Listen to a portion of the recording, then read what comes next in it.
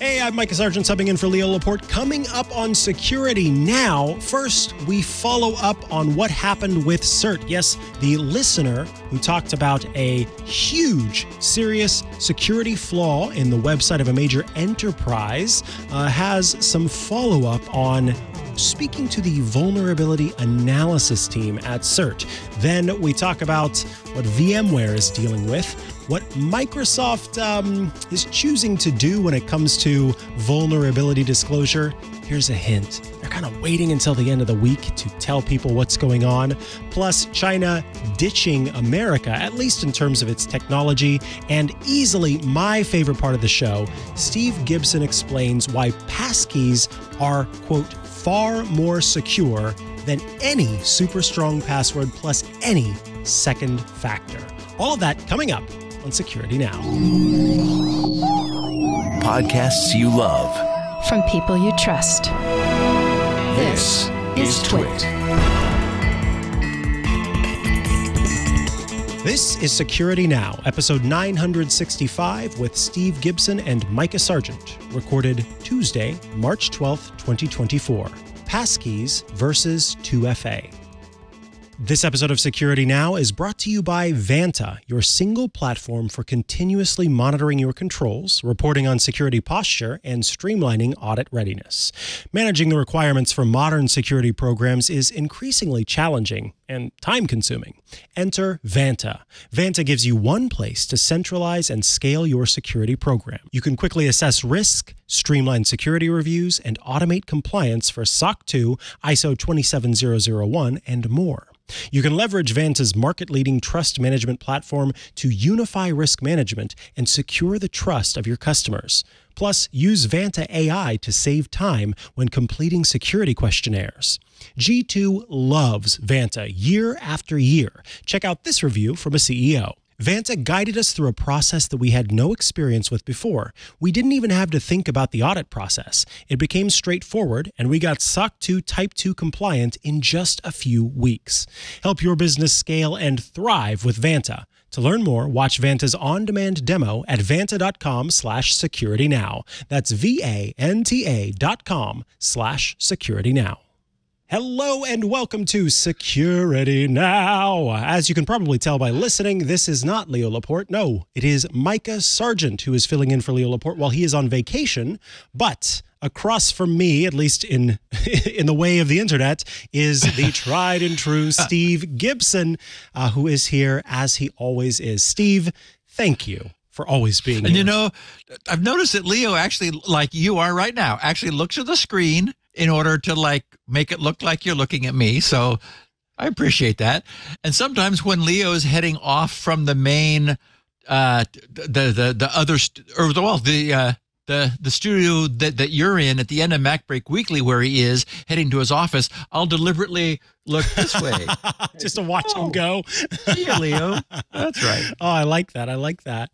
Anyway. It's good to see you. We have, likewise, and thank you for standing in for Leo. He's on a beach somewhere. He says he will come back with a tan, so that's good. We'll hope no skin cancer. Yes, exactly. A safe tan. At our age, one, considers the downside of being too brown. So anyway, I had suspected or planned to title today's podcast Morris 2. After the sort of, well, it was named that way by the guys who created this thing. It's a way they found of abusing Gen AI to create an internet worm. And of course, the Morris worm was the very first worm on the internet and is famous for that reason. Anyway, something came up, as sometimes happens, and so we'll be talking about Morris 2 next week, unless something else comes up that pushes it a little bit further downstream. And this is the result of a listener's question, which caught me a little bit by surprise, because I understand this stuff because I live in it, this being across the network authentication. And I thought, okay, I realized that his question was a really good one, and it had a really good answer. And so first, I put it as the first of our listener feedback questions. But as I began to evolve the answer, I thought, no. This just has to be something we really focus on because it's an important point. So today's podcast number 965 for March 12th is titled Passkeys versus Two-Factor Authentication. And I would bet that even for people who think they really understand all this, there may be some nuances that have been missed. So I think it's going to be a great and interesting and useful podcast for everyone. But of course, that's at the end. We're going to start with whatever happened with that guy who complained to CERT about a vulnerability he found in a major website. What headache has VMware been dealing with just the last few days? What's Microsoft's latest vulnerability disclosure strategy, and why does it, well, suck? What's China's Document 79 all about, and is it any surprise? What long-awaited new feature is in version 7.0 of Signal, currently in beta, but coming out soon? How is Meta coping with the EU's new Digital Marketing Act that just went into effect and requires its messaging platforms to be interoperable with others? Whoops. Also, what's the latest on that devastating ransomware attack on Change Healthcare that many of our listeners have said, hey, Steve, did I miss you talking about that or haven't you? I haven't. So it's time because now we have a lot of information about it. And as you know, as I said, after addressing a lot of interesting feedback from our listeners, which we're also going to make time for, we're going to talk about a few things about passkeys that are actually not at all obvious. And of course, we always have a great picture of the week. So I think overall, a great podcast for our listeners. Absolutely. And now is the time to take a quick break to tell you about one of our sponsors on Security Now. It's Delete Me. If you've ever searched for your name online, as I have, and you thought, why is there all of this information about me online? Yeah, you're not alone. Delete Me is there to help out, though, because Delete Me helps reduce the risk from identity theft, credit card fraud, robocalls, cybersecurity threats, harassment, and unwanted communications overall. I have used Delete Me to help remove a lot of the what I would consider unnecessary information that is out there about me online. There's, the parts of me that are public because of my job that I want to be public, but then there's the stuff that's there that's not for other people and yet is available if people go looking for it. We've also used the tool here at TWiT to remove a lot of our CEO's information online because bad actors have attempted to use that information to try to scam some of the employees at TWiT. Hey, this is Lisa. Can you buy 12 Apple gift cards and send them to this address? We didn't really fall for it, but you can imagine in a place where maybe they're not as security minded because they don't have a podcast called Security Now, that could be an issue.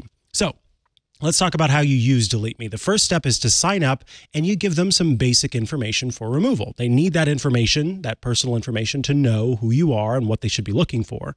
Then Delete Me experts find and remove your personal information from hundreds of data brokers, helping to reduce your online footprint and keeping you and your family safe.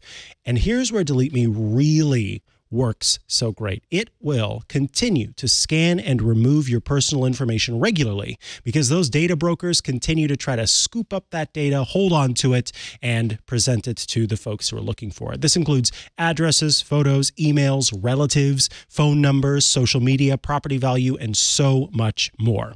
And since privacy exposures and incidents affect individuals differently, their privacy advisors ensure that customers have the support they need when they need it. So protect yourself and reclaim your privacy by going to joindeleteme.com/twit and using the code TWIT, T-W-I-T. That's joindeleteme.com/twit with the code TWIT for 20% off. And thank you, Delete Me, for sponsoring this week's episode of Security Now. All right, we are back from the break, and that means it is time for the picture of the week.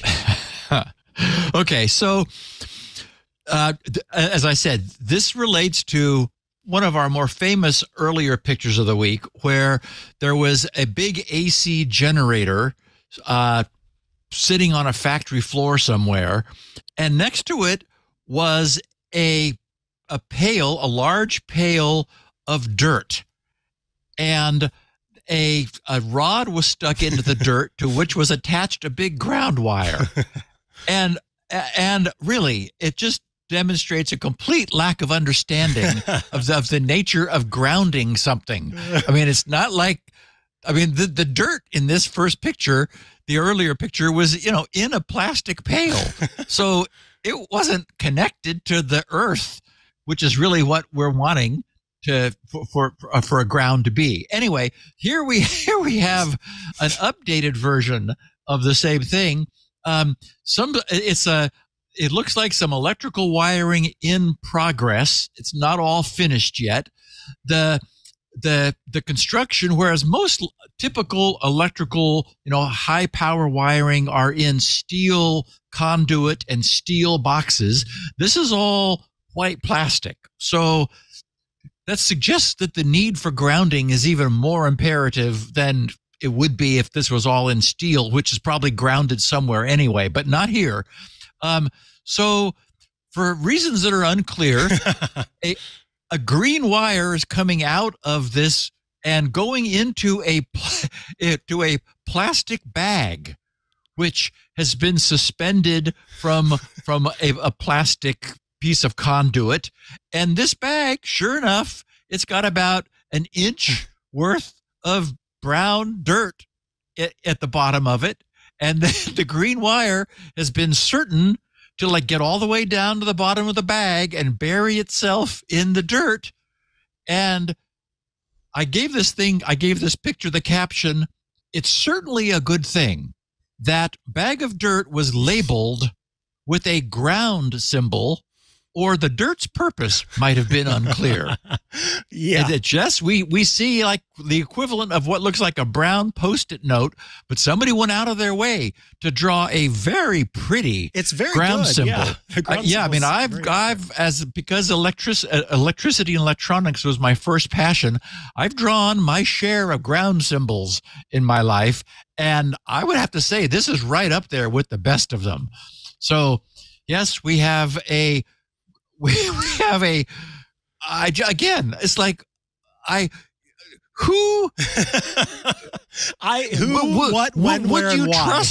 would you trust the wiring of an electrician who did this? I mean, I don't know. We have some pictures that really do beg the question. What happened here? Anyway, it's just question marks all around. It's fantastic, but awful. Yeah. Oh dear. Okay, so recall from last week our listener who discovered a serious flaw in the website of a major enterprise whose site entertains hundreds of millions of users. And in fact, since then, as a consequence of what he forwarded to me and which I redacted, I now know who that site is and what that enterprise is. And wow. So the problem was that these people were using a very outdated version of the Nginx web server, which contained a well-known critical remote code execution vulnerability for which working Python proof of concept code was readily available, which all means that any bad guy who went to any of this company's various websites, and there are several, who then looked at the headers, which would of the response from the website, which would identify the server as Nginx and version, could then, as I did, and as our listener did, Google that version of Nginx and say, whoa, there's some problems with that version from 4 years ago. And that person would be able to find the proof of concept code, as I did, and use it, which neither our listener nor I did, in order to crawl inside the web server. Anyway, serious problem with this major enterprise. And their website. And I'll just say that this enterprise is not, it's not like the website happens to be a side effect feature of this enterprise. The nature of the enterprise is such that it is the website. Oh, I mean, wow. like it is, like its entire purpose and existence on the planet is this website and others that it also owns. So to be clear, it's not as if the website is just a place where you go to learn about its features. The service is the site that you're going to. It's not just a pretty little website. It is not Google, but it would be as if it would be like Google having a problem of this magnitude with its servers. Mm-hmm. You know, I mean, its purpose is its site, mm-hmm. essentially. And so it's a big deal. Now, our listener, as I described last week, gave this company 120 days to deal with it. He contacted them. They replied, "Okay, thank you for notifying us. We'll look into this and get back to you." And 100 and they said, and it may take 4 months for us to for that to happen. So he waited until 118 days and then said, knock knock. You got 2 days here. What's going on? And they said, oh, right.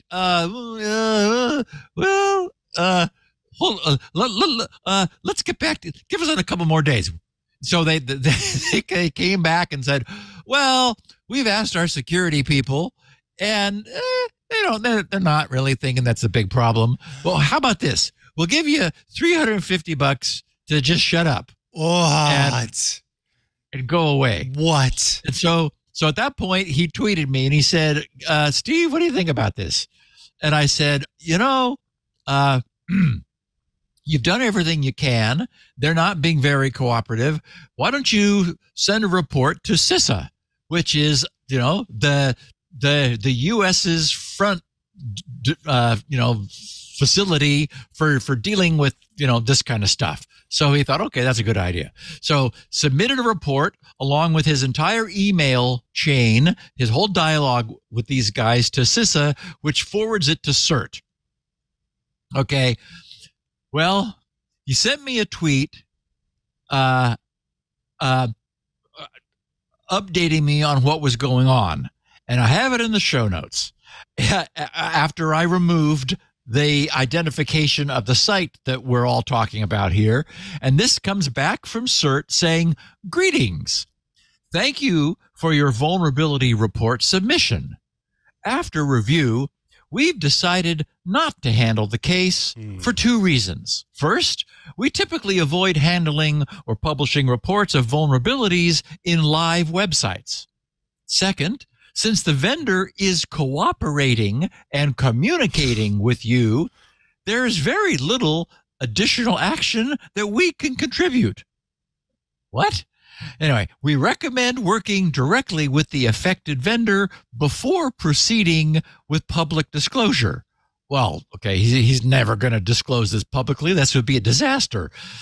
Feel free to contact us again if you run into problems with your coordination effort or if there's some other need for our involvement. Regards, and in like giant 50-point type, vulnerability analysis team at the CERT Coordination Center at kb.cert.org. Okay, well, that's disappointing. They say we typically avoid handling vulnerabilities in live websites. So what? They limit their handling of vulnerabilities to dead websites? This doesn't inspire confidence.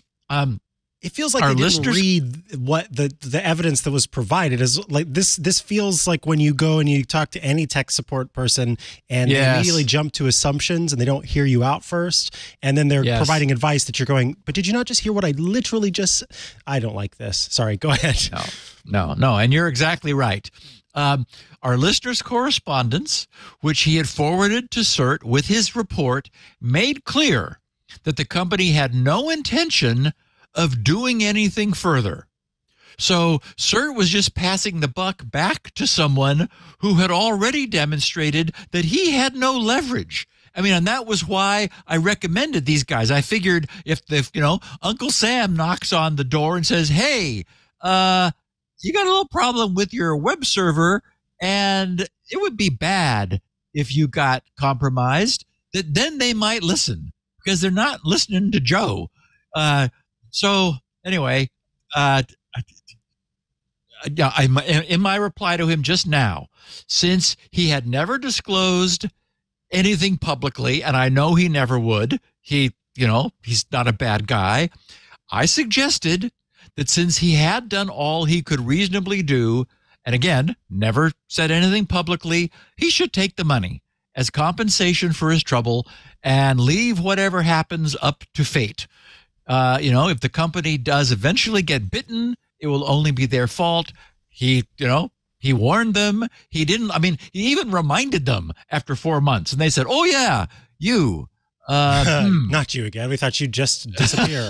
Why? So, yeah. Can I ask you something? I would like to know, when is it reasonable and, as you see it, reasonable and the right thing to do to disclose things publicly? Not in this situation in particular. I just mean, because I thought that was something that some security researchers end up doing, is if the company continues not to behave, or it continues to not, work with them, isn't a public disclosure part of the bargaining power that the security researcher has? Yeah, famously, like Google, for example. They find a problem, they notify the vendor, and they say, we have started a 90-day clock, and this you need to fix this, sucker. So if you don't, we're going, or whether or not you do, we're going to go public with this in 90 days. So take it seriously, because unfortunately, this policy is a result of experiences just like this one, where companies are like, we don't think it's that big a problem. Okay, great. We're going to let everybody know about it if it's not that big a problem. Right. Whoa. Hold on. Wait a minute. So this guy's not Google. He can't do that. And of course, Google also has, Lord knows what kind of a bank of attorneys they have that are able to protect themselves. Unlike this guy, who the last thing he wants is to get stomped on by, a massive enterprise that, just turns one of their attorneys loose and says, let's go make this guy's life miserable.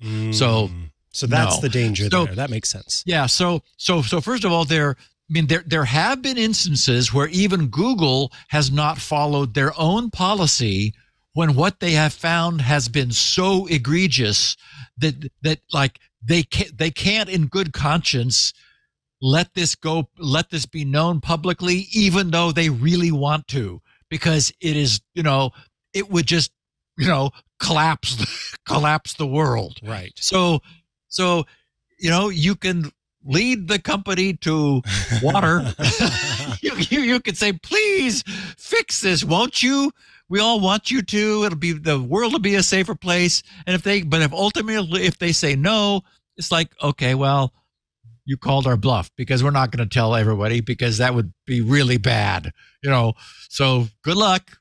And at least we're going to protect ourselves from you. In fact, this guy was worried that the information this company has about him, because he's a subscriber or a member or whatever it is, that would be at risk. And he asked them in his correspondence, like, and what are you doing about, my privacy concerns? Right. Because you've got an insecure website and you know a lot about me. And they never, ever said anything about that. Oh. So again, I guess maybe he could contact Google. That would be great. That might be an idea, actually, is contact their threat people and say, hey, what do you think about this? If you think it's bad, maybe you ought to give them a 90-day countdown and get this thing really fixed.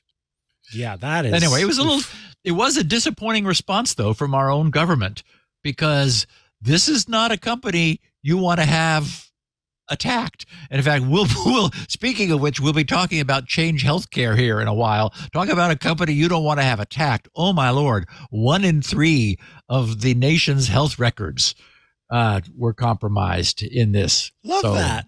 That's so great. Oh, what could possibly go wrong? Speaking of which, a week ago on March 5th, Broadcom, which is VMware's parent company now, after they bought them, issued a security advisory.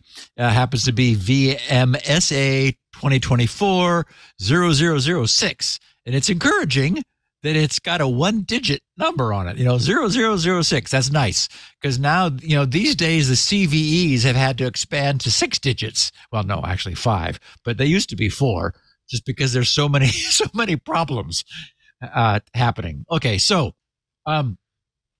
this security advisory addresses vulnerabilities that have been discovered in VMware ESXi, VMware Workstation, Pro and Player, and Fusion. In other words, pretty much everything. If it's got VMware in its name, we got a problem. This is because of a problem in the ubiquitous USB virtualization drivers, which have been found to contain 4 critical flaws. I didn't dig in to find out who found them, whether they found them, somebody else found them and told them, or what. But they are so bad that VMware has even issued patches for previous out-of-service life releases of anything with VMware in its name. An attacker who has privileged access in a guest OS virtual machine, so a root or admin, may exploit these vulnerabilities to break out of the virtualization sandbox, which of course is the whole point of virtualization, to access the underlying VMware hypervisor. Patching VMware of any kind immediately is the optimal solution.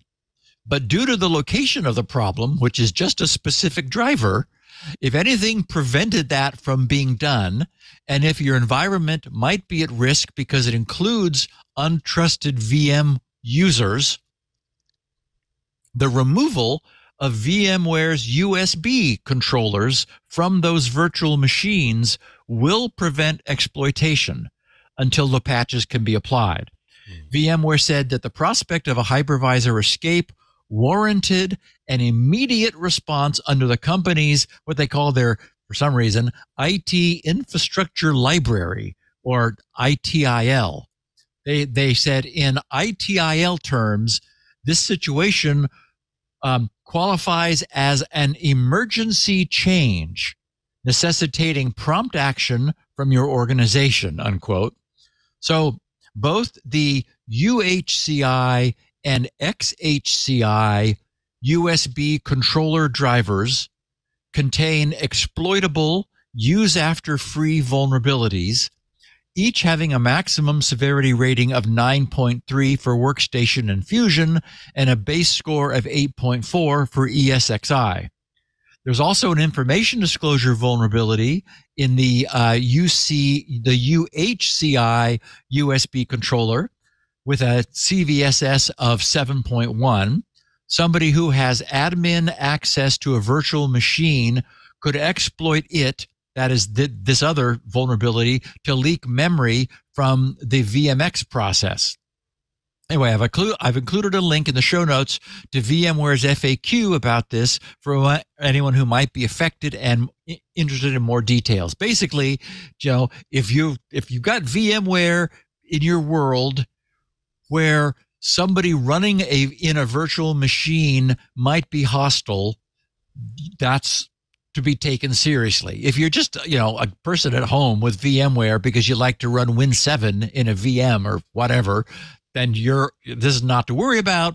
Update it, when you get around to it. But anyway, VMware is on alert because, of course, it is in use in many cloud infrastructures where you don't know who your tenants are. So important to get that fixed.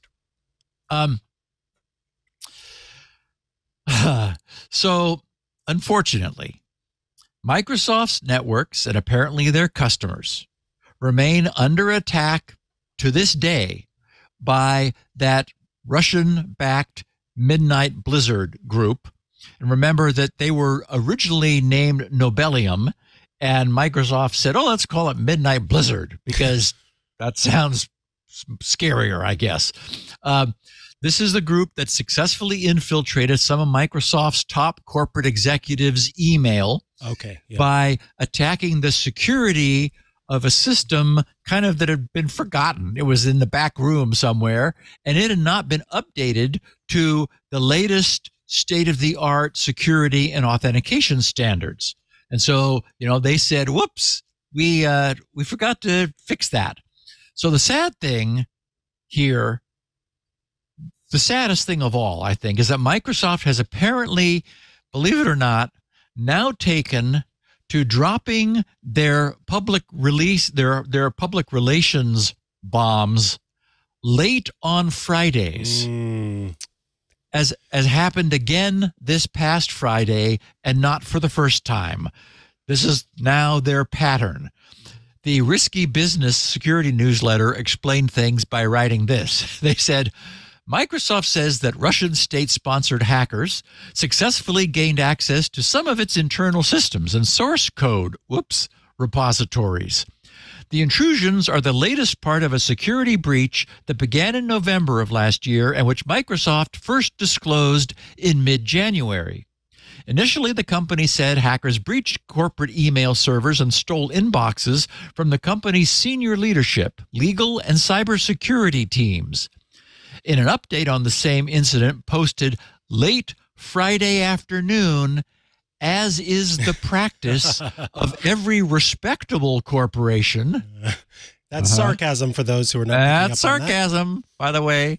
Microsoft says it found new evidence over the past weeks that the Russian hackers were now weaponizing the stolen information. Great. Love that. The Redmond-based giant initially attributed the attack to Midnight Blizzard, a group also known as Nobelium. That's right, before Microsoft gave them a scarier name, one of the cyber units inside Russia's Foreign Intelligence Service. Microsoft says that since exposing the intrusion, Midnight Blizzard has increased its activity against its systems. Well, and how? Per the company's blog post, Midnight Blizzard password sprays increased in February by a factor of 10 compared to the already large volume it saw in January of 2024.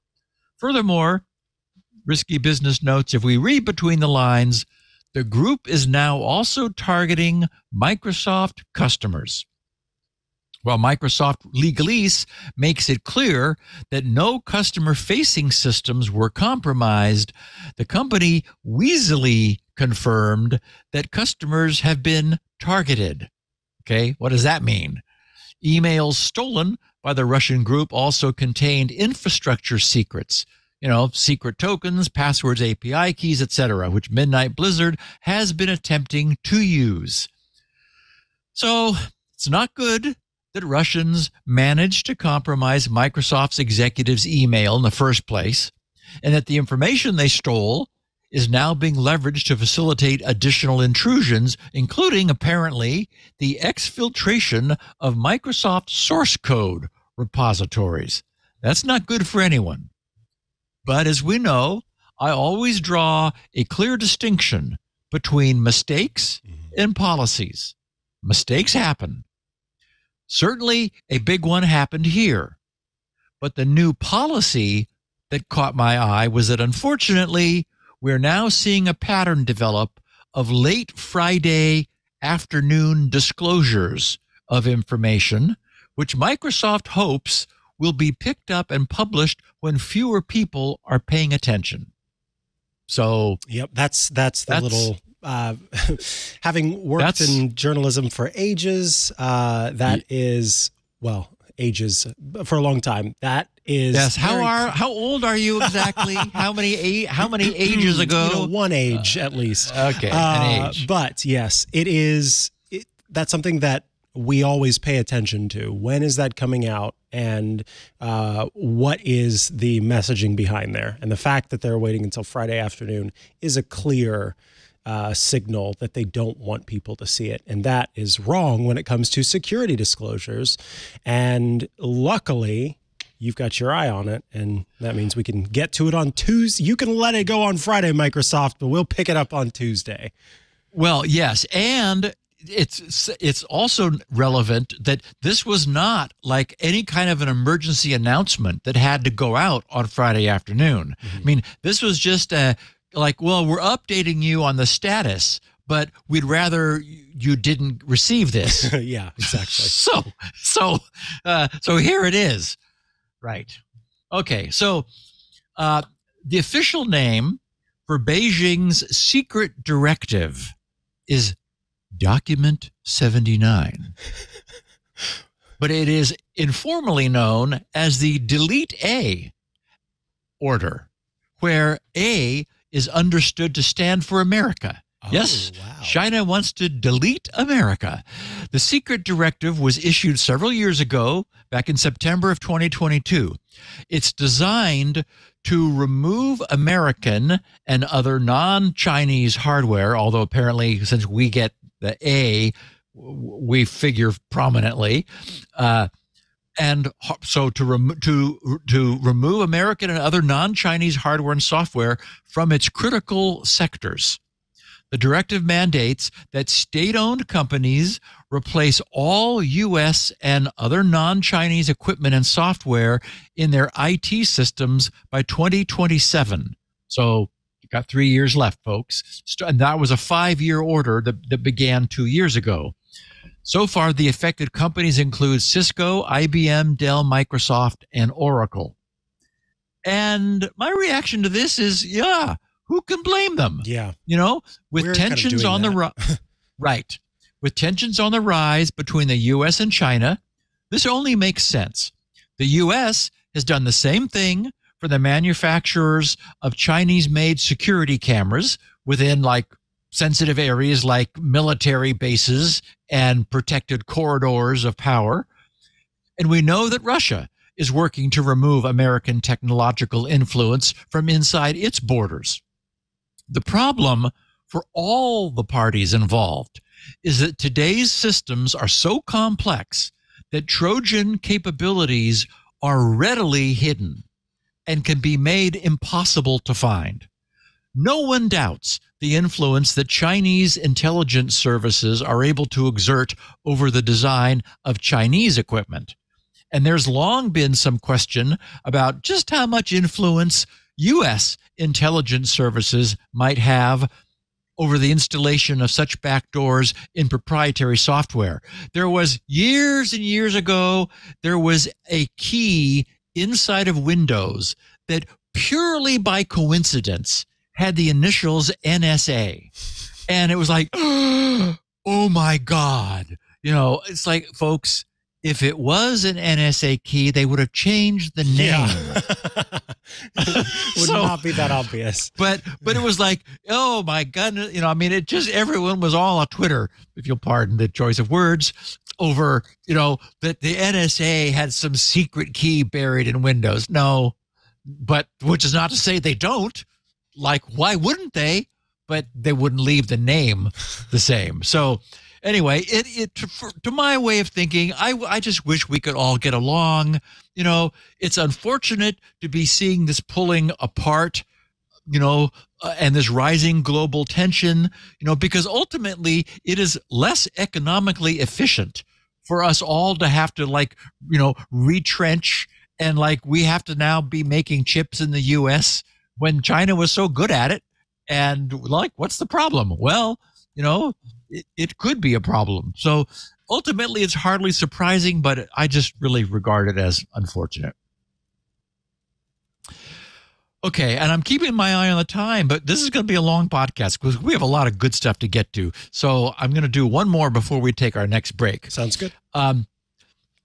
Signal's reliance, Signal, you know, the messaging app, like the best one there is, that is cross-platform. I would argue that iMessage is good if you're an iOS world, but Signal, if you need other stuff, their reliance upon physical phone numbers for identifying the communicating parties has been a long-standing annoyance, as well as a concern for privacy and security researchers who've long asked the company to switch from phone numbers to usernames in order to protect users' identities. The just announced version 7 of Signal will add the creation of temporary username aliases. So here's how Signal explains it in their announcement. They said, Signal's mission and sole focus is private communication. For years, Signal has kept your messages private, your profile information, like your name and profile photo, private, your contacts private, and your groups private. Notice the word private figuring prominently in that single sentence. They said, among much else.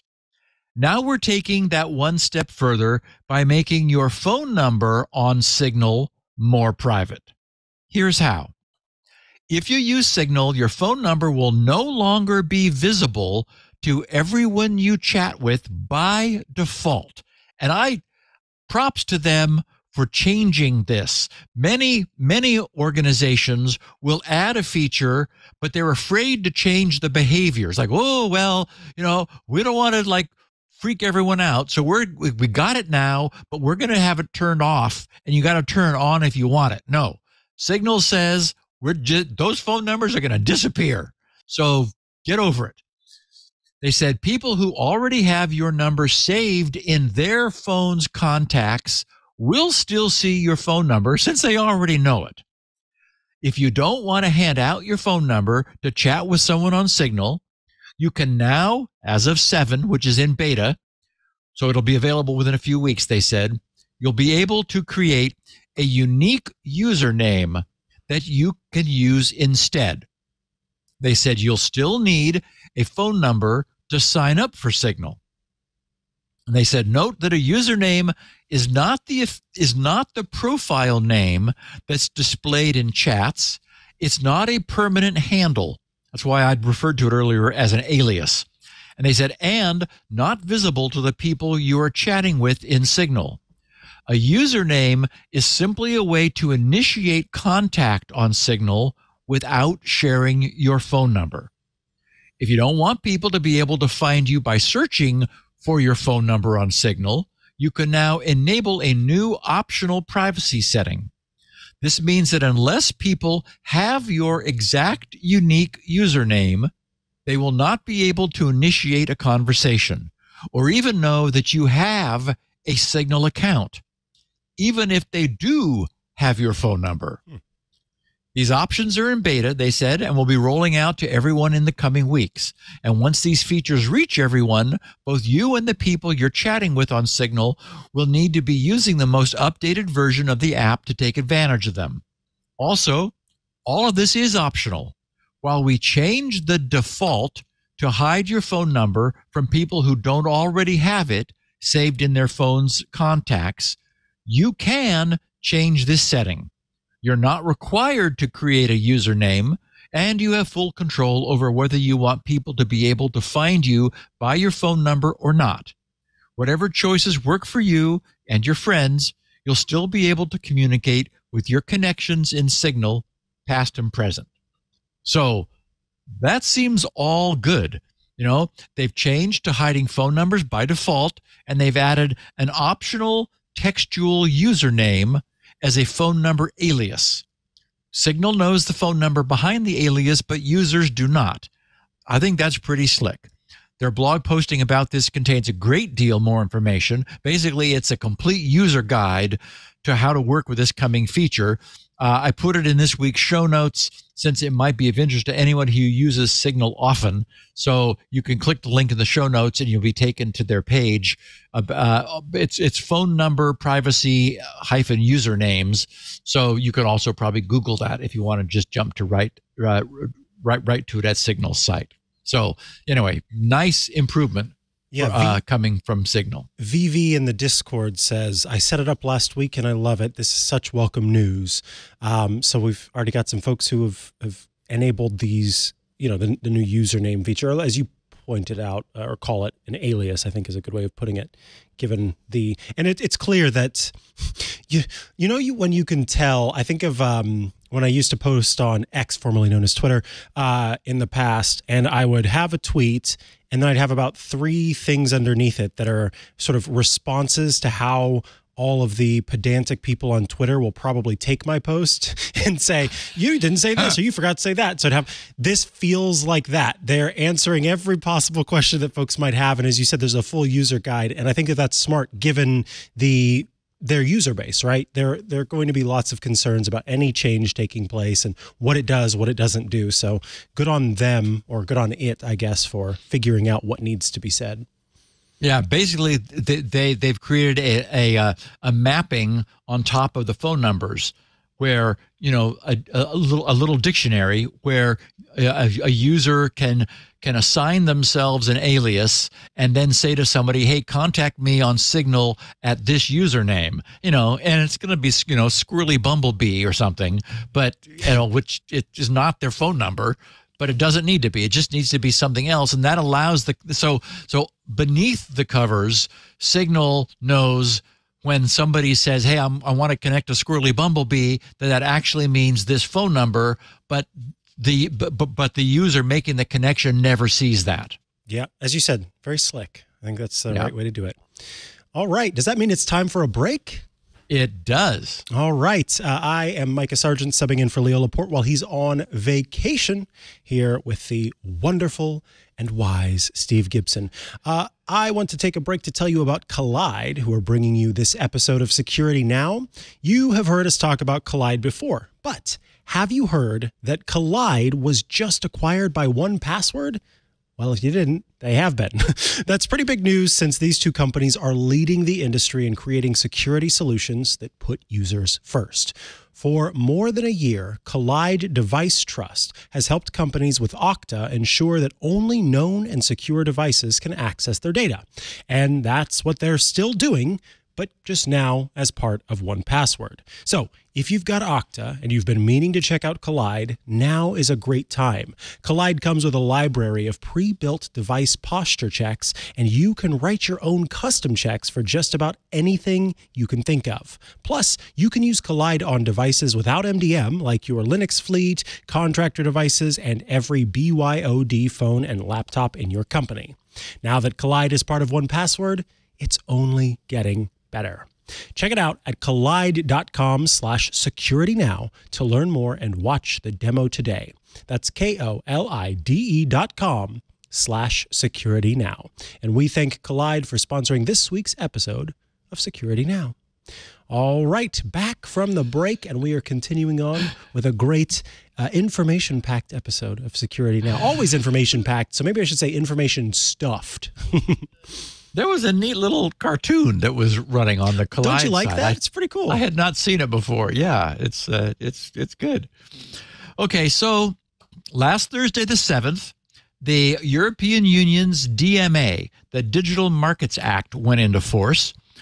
Among many important features, it requires interoperability among specified, probably large, instant messaging systems. So here's what Meta recently explained about their plans. I'll give everybody a quick hint. It amounts to, if you want to talk to us, you got to use the Signal protocol. But we'll meet you halfway by making it possible for you to connect with our previously closed servers. So Meta wrote, to comply with the new EU law, the Digital Markets Act, which comes into force on March 7th, we've made major changes to WhatsApp and Messenger to enable interoperability with third-party messaging services. We're sharing how we enabled third-party interoperability, which they were shortened to interop, while maintaining end-to-end encryption and other privacy guarantees in our services as far as possible. On March 7th, a new EU law, the Digital Markets Act, comes into force. One of its requirements is that designated messaging services must let third-party messaging services become interoperable, provided the third party meets a series of eligibility, including technical and security requirements. And that's, of course, the key, because if not, Meta is able to say, no, not so fast. This allows, they wrote, users of third-party providers who choose to enable interoperability to send and receive messages with opted-in users of either Messenger or WhatsApp, both designated by the European Commission as being required to independently provide interoperability to third-party messaging services. For nearly 2 years, our team has been working with the European Commission to implement interop in a way that meets the requirements of the law and maximizes the security, privacy, and safety of its users. Interoperability is a technical challenge, even when focused on the basic functionalities as required by the DMA. In year one, the requirement is for one-to-one text messaging between individual users and the sharing of images, voice messages, videos, and other attached files between individual end users. In the future, requirements expand to group functionality and calling. To interoperate, third-party providers will sign an agreement with Messenger and/or WhatsApp and will work together to enable interoperability. Today, we're publishing the WhatsApp reference offer for third-party providers, which will outline what will be required to interoperate with the service. The reference offer for Messenger will follow in due course.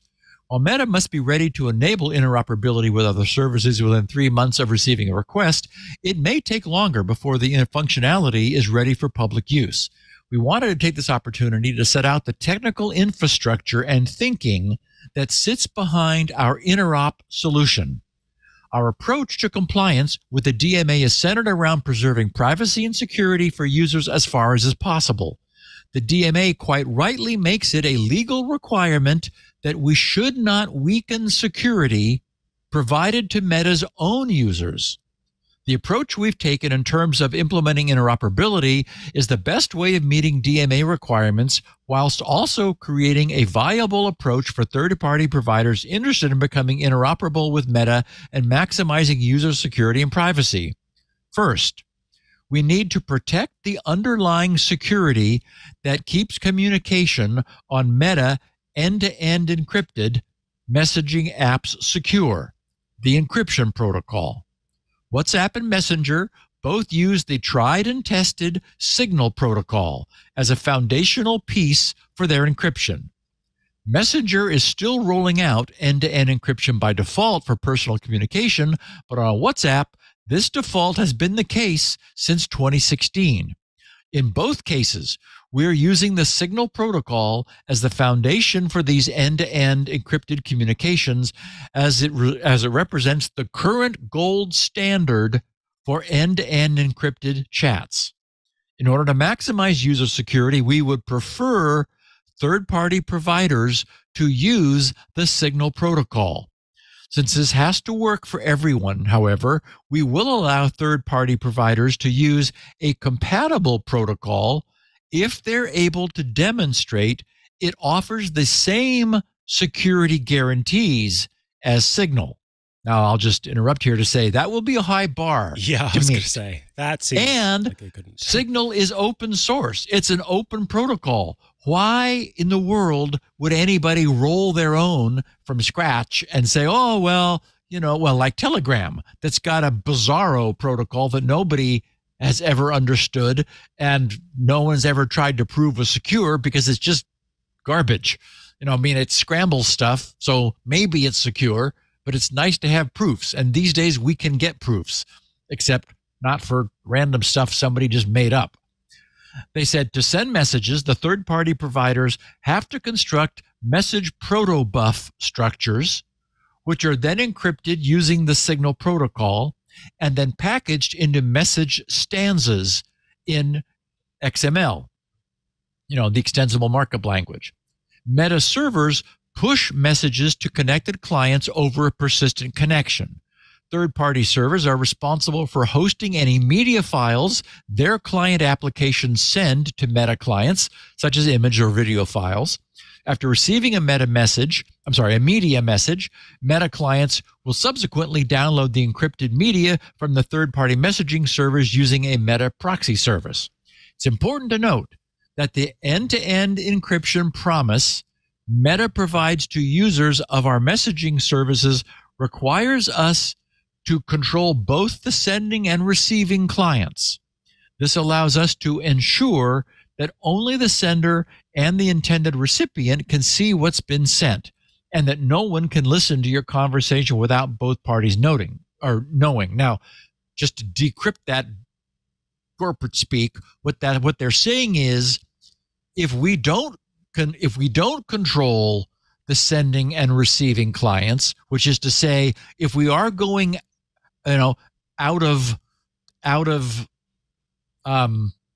our own, what am I looking for? Not out of band, out of, there's a current term, there's a well-known, out of pocket, out of environment, out of, out of environment, then we can't make any representations about what happens to the message that you send out of our services, or where those messages come from into our services. So that's sort of them just sort of, stepping back, saying, only if you stay, within Messenger and WhatsApp are we willing and can we take responsibility over the messages that are being transacted. So, beware.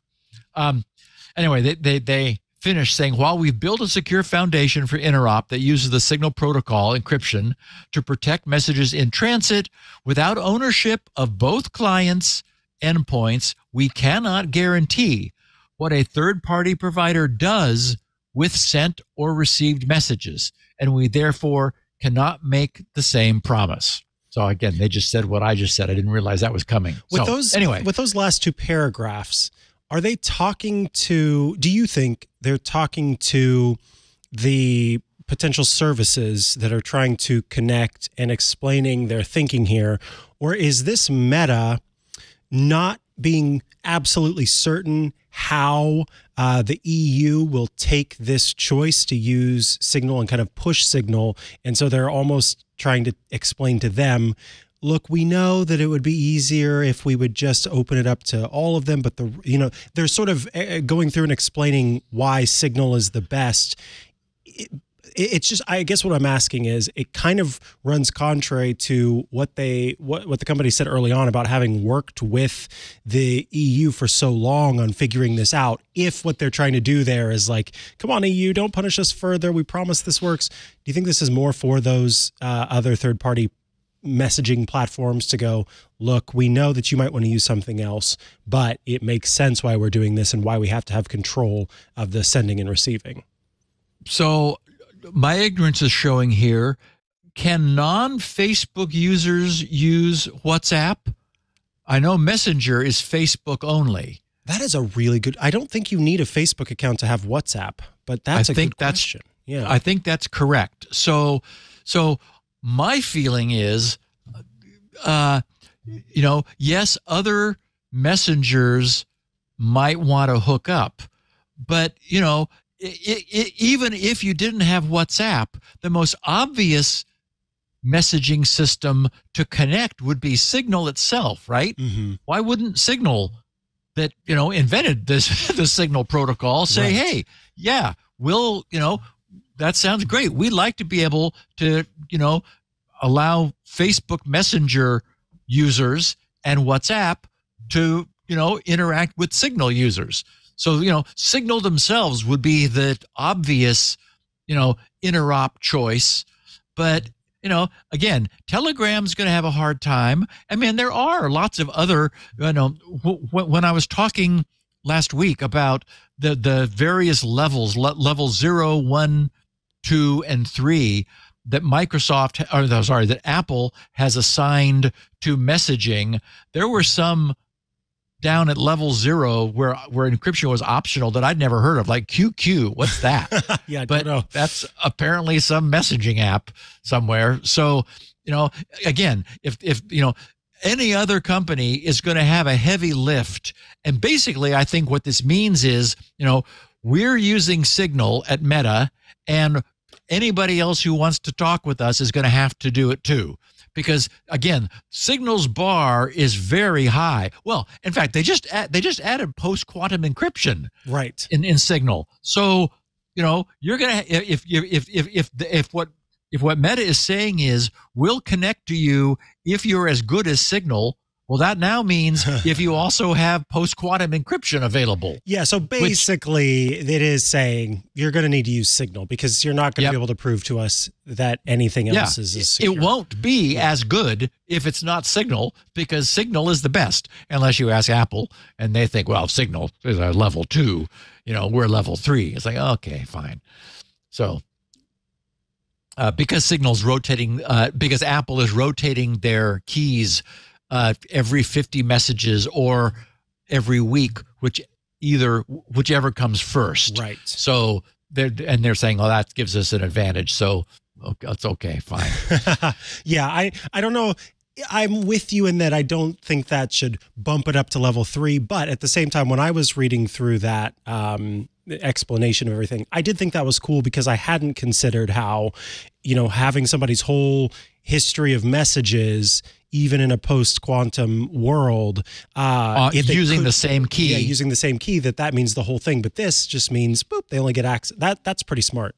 That would be cool to see implemented. Yeah, I agree with you. It's like, well, why not do it if we can? And it was expensive to do it. They had to amortize that key across many messages because the key's 2K. And many messages are like, okay, Mom, I'm on my way. Right. So the per message overhead of 2K, that was insane. Yeah. When the message is 12 characters. So anyway, okay. So a lot of our listeners have asked me about this big cyber attack, a ransomware attack on the U.S.'s Change Healthcare service. Nearly 3 weeks ago, on Wednesday, so 3 weeks ago tomorrow, on Wednesday, February 21st, the American company Change Healthcare, which is a division of United Health Group, also known as UHG, was hit by a ransomware attack that was devastating by any measure. That cyber attack shut down the largest healthcare payment system in the U.S. Then, to give you a sense for this, just this past Sunday, 2 days ago, the U.S. Department of Health and Human Services addressed an open letter to, quote, healthcare leaders, writing, as you know, last month, Change Healthcare was the target of a cyber attack that has had significant impacts on much of the nation's healthcare system. The effects of this attack are far-reaching. Change Healthcare, owned by United Health Group, UHG, processes 15 billion, with a B, healthcare transactions every year, and is involved in one of every 3 patient records. The attack has impacted payments to hospitals, physicians, pharmacists, and other healthcare providers across the country. Many of these providers are concerned about their ability to offer care in the absence of timely payments. But providers persist despite the need for numerous onerous workarounds and cash flow uncertainty. So this has really upset a lot. Okay, so backing up here a bit, the day following the attack, February 22nd, this United Health Group filed a notice, as they must, with the U.S. Securities and Exchange Commission, because they're a publicly traded company, stating that, quote, a suspected nation-state associated cybersecurity threat actor had gained access to Change Healthcare's networks. Following that UHG filing, CVS Health, Walgreens, Publix, GoodRx, and Blue Cross Blue Shield of Montana reported disruptions in their insurance claims. Yeah, basically, it was all shut down. The cyber attack affected family-owned pharmacies and military pharmacies, including the Naval Hospital at Camp Pendleton. The healthcare company Athena Health was affected, as were countless others. Wow. 1 week later, on the 29th of February, leap year day, UHG confirmed that the ransomware attack was, quote, perpetrated by a cybercrime threat actor who represented itself to Change Healthcare as ALF-V/Black-Cat. And I'm just going to refer to them as Black Cat from now on because it's easier. In the same update, the company stated that it was, quote, working closely with law enforcement and leading third-party consultants, Mandiant and Palo Alto Networks, to address the matter. And then 4 days later, that is after this disclosure on the 29th, which is 8 days ago on March 4th, Reuters confirmed that a Bitcoin payment equivalent to nearly 22 million US dollars had been made into a cryptocurrency wallet, quote, associated with Black Cat. We think they paid the ransom? Yeah. Oh my God. Yeah. United Health has not commented on the payment, instead stating that the organization was, quote, focused on the investigation and the recovery. Right. Apparently to the tune of 22 million US dollars. On the same day, a reporter at Wired stated that the transaction looked very much like a large ransom payment. What's transpired since then is a bit interesting, since Black Cat is a ransomware as a service group. Okay.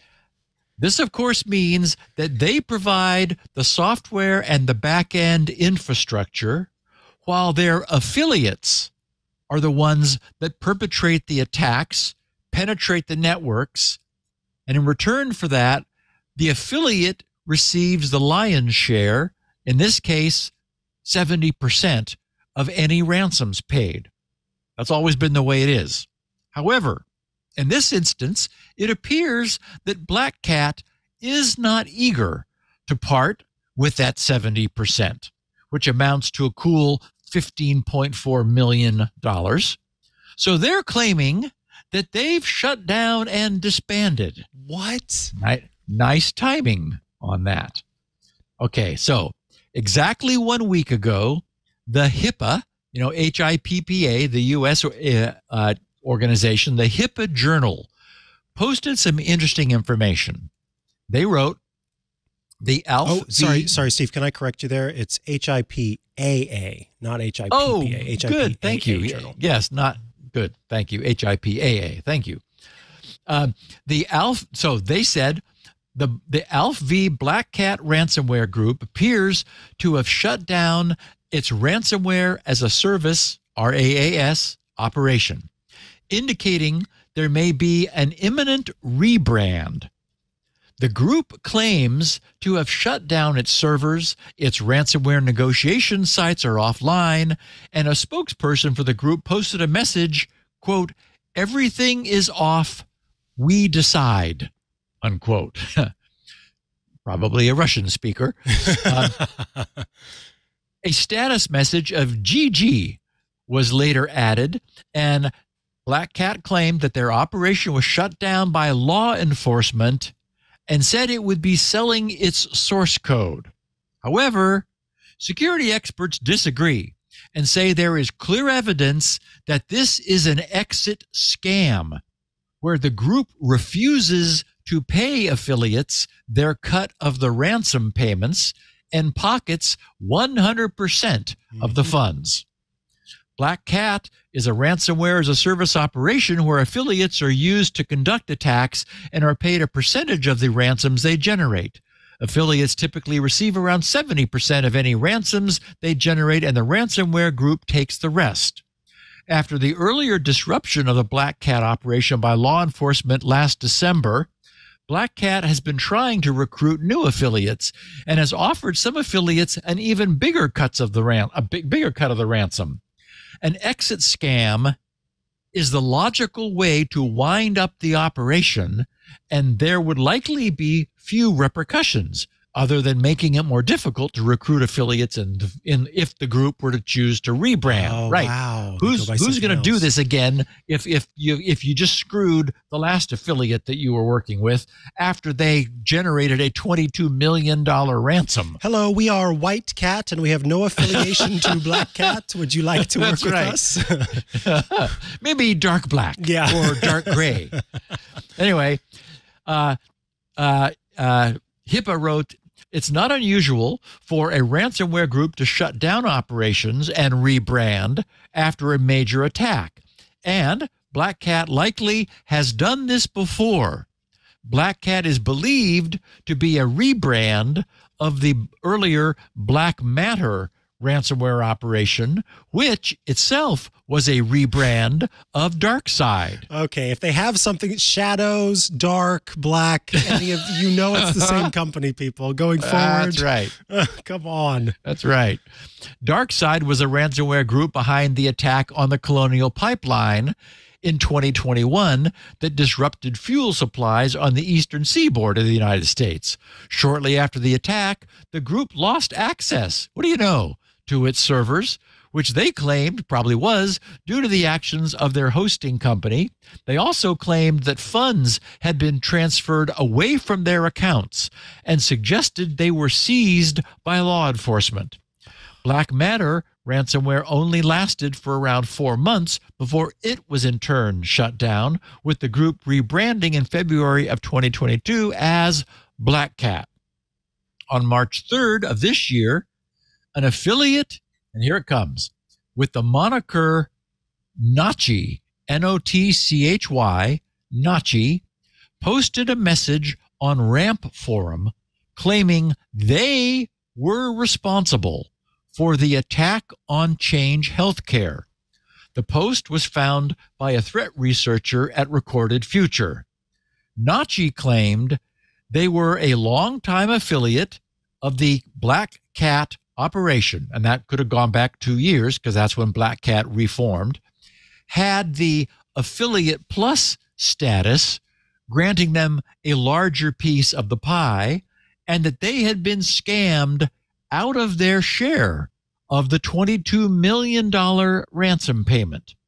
They claimed that Optum, which is the actual organization within Change that was hit and paid, Optum paid a 350 Bitcoin ransom to have the stolen data deleted and to obtain the decryption keys. In other words, full-on standard ransomware payment.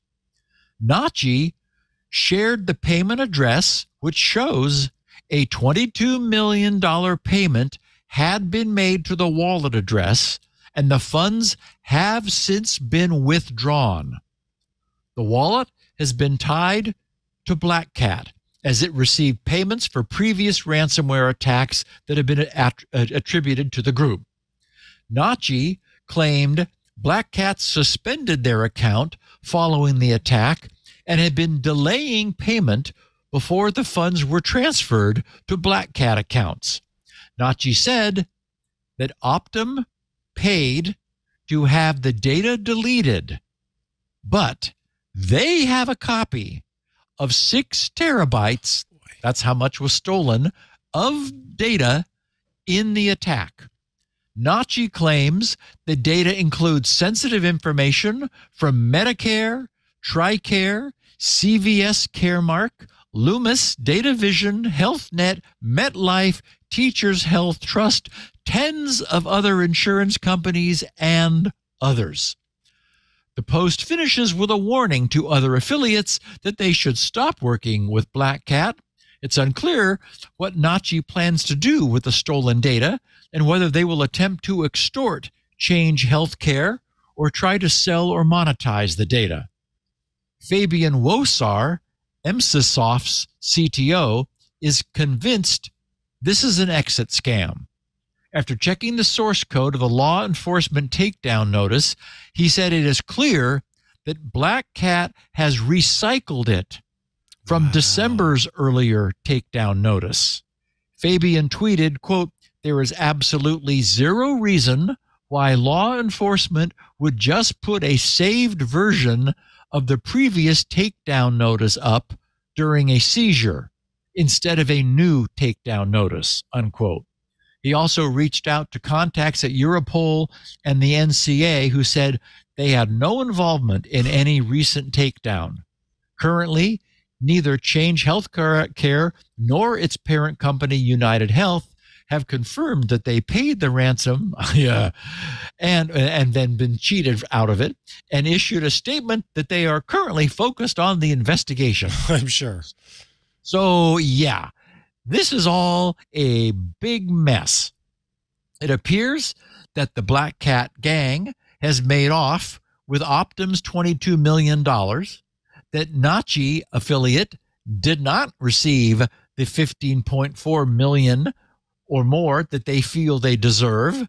Optum got neither the decryption keys nor the deletion of their 6 terabyte of data, which they paid for, and no one but the Black Cat guys are smiling at this point. Since rebranding and returning to the ransomware as a service business may be impossible after taking their affiliates' money, and since $22 million is a nice piece of change, they may just go find a nice beach somewhere to lie on. One hopes. Meanwhile, here in the States, the inevitable class action lawsuits have been filed due to the loss of patient health care records. At last count, at least 5 lawsuits are now underway. Oh, my word. This is awful. All the way around, this is awful.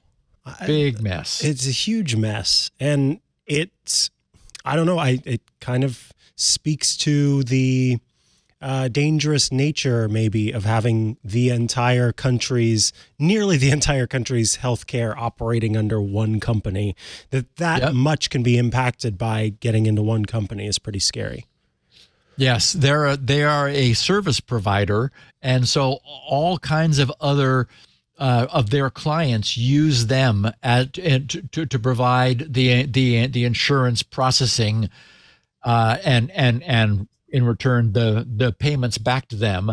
And all of that is shut down now. They don't have their decryption keys. All of their server infrastructure is encrypted. They were willing to pay $22 million to get it back online more quickly. We don't know anything about the state of their backups and so forth.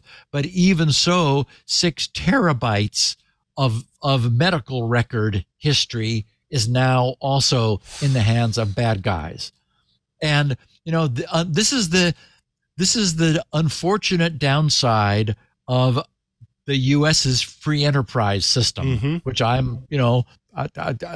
lots of upsides because it allows people to apply their efforts and to be clever and to create companies. Unfortunately, there's a tendency for the big fish to eat the small fish, and for consolidation to happen. And so what we're seeing here is, as you said, all what would have otherwise been a much more distributed set of services have all been consolidated. On one hand, yes, it's more efficient. You're getting to use one larger set of infrastructure instead of lots of smaller infrastructures, but with it comes responsibility. With that consolidation comes responsibility. And what we're now seeing is what happens when one could argue that responsibility was not met. With great power, they say. Yes. So many records. That's, you said what, for every 3, it's two of every 3? One out of every 3 of medical records in the U.S. is basically in that 6 terabytes of data. Yeah. Awful. On my side, everything continues to proceed well with SpinRite. The limitations of 6.1, being unable to boot UEFI only systems and its lack of native high performance support for drives attached by USB and NVMe media are as annoying as I expected that they would be. So, there just wasn't anything I could do about it. I'm working to get 6.1 solidified so specifically so that I can obsolete it with 7.0 as soon as I possibly can. But that said, I still do want to solve any remaining problems that I can, especially when such a solution will be just as useful and necessary for tomorrow's SpinRite 7 as it is for today's 6.1. And that's the case for the forthcoming feature I worked on all of last week. It's something I've mentioned before, which I've always planned to do, and that's to add the capability for people without access to Windows, mostly Linux users, who, are Linux users and so don't have Windows, to directly download an image file that they can then transfer to any USB drive to boot their licensed copy of SpinRite. For those who don't know, the single SpinRite executable, which is about 280K, because of course I write everything in assembly language, is both a Windows and a DOS app. When it's run from DOS, it is itself SpinRite. But when that same program is run from Windows, it presents the familiar Windows user interface, which allows its owner to easily create bootable media, which contains itself. So it can, that can either format and prepare a diskette, which there's not much demand for, but since the code was there anyway from 6.0, I left it in. Or it can create an optical disk's ISO image file for burning to a disk or loading with an ISO boot utility. It can also create a raw IMG file which can be put somewhere, or it can prepare a USB thumb drive. 20 years ago, back in 2004, when I first created this code, the dependence upon Windows provided a comprehensive solution because Linux was still mostly a curiosity back in 2004 and had not yet matured into the strong alternative OS that it has since become. Today, there are many Linux users who would like to use SpinRite, but who don't have ready access to Windows in order to run SpinRite's boot prep. And this need for non-Windows boot preparation will continue with SpinRite 7 and beyond.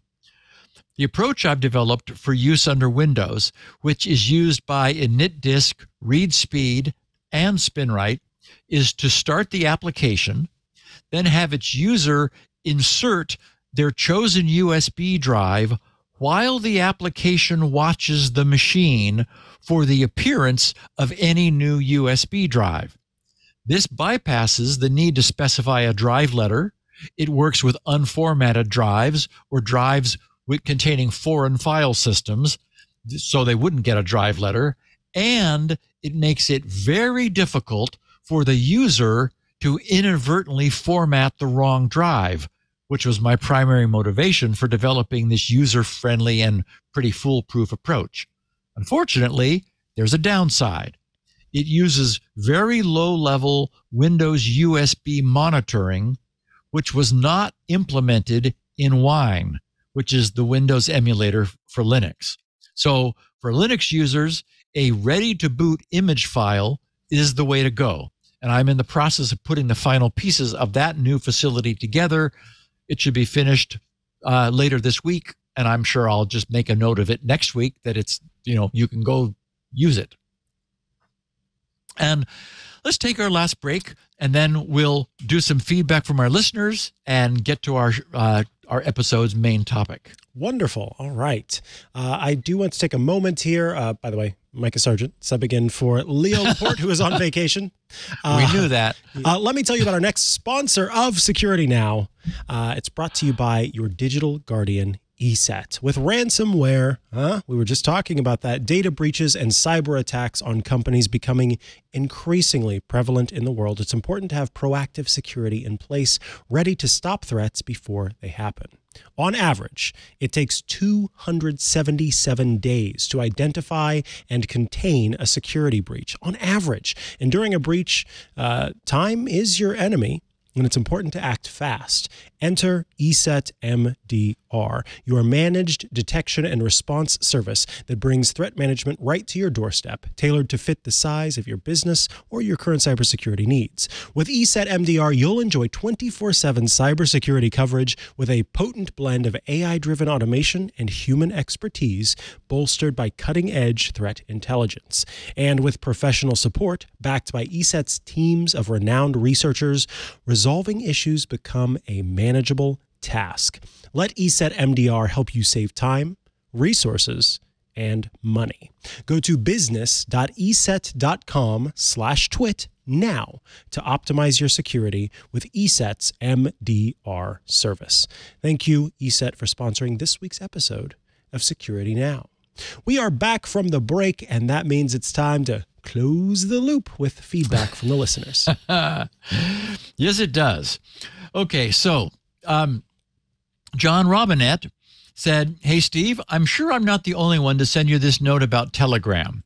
After listening to SN 964, there's been much chatter about the protocol Telegram uses for end-to-end encryption, but it is a common misunderstanding that they use this by default.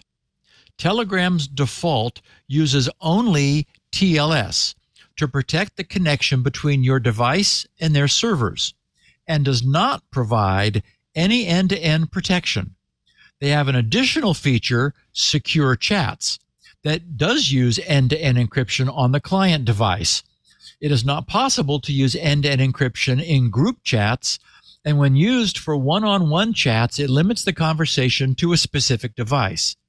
Based on my anecdotal experience using Telegram with a few friends, most people either do not know about secret chats or do not use it. I found a post from 2017 that explains Telegram's reasoning for this. And he quoted it saying, the TLDR is because other apps, for example, WhatsApp, allow you to make unencrypted backups. This is Telegram speaking, essentially. Actual end-to-end encryption isn't worth being on by default. What? Okay. So they don't turn it on by default and claim they are more secure because of how they store backups. He says, anyway, it's not just Apple marketing speak that Telegram is not end-to-end encrypted.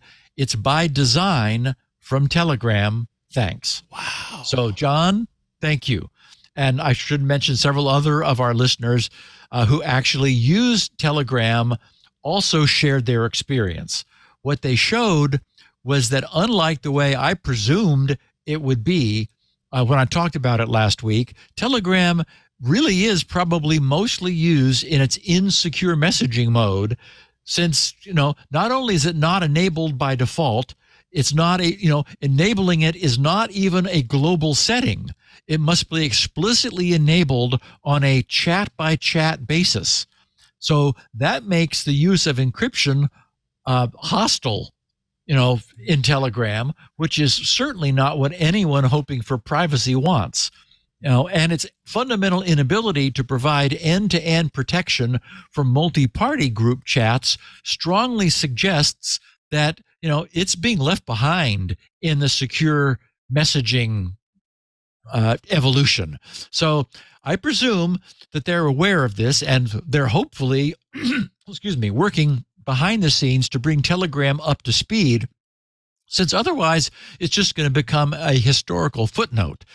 Given these facts, I certainly reverse myself and agree with Apple's placing Telegram down at level 0, along with QQ, whatever that is, where it certainly belongs. So thank you very much, John, and everybody else for educating me about Telegram, which I did not take the time to, and I'm amazed for all the talk of Telegram that it is as insecure as it obviously is.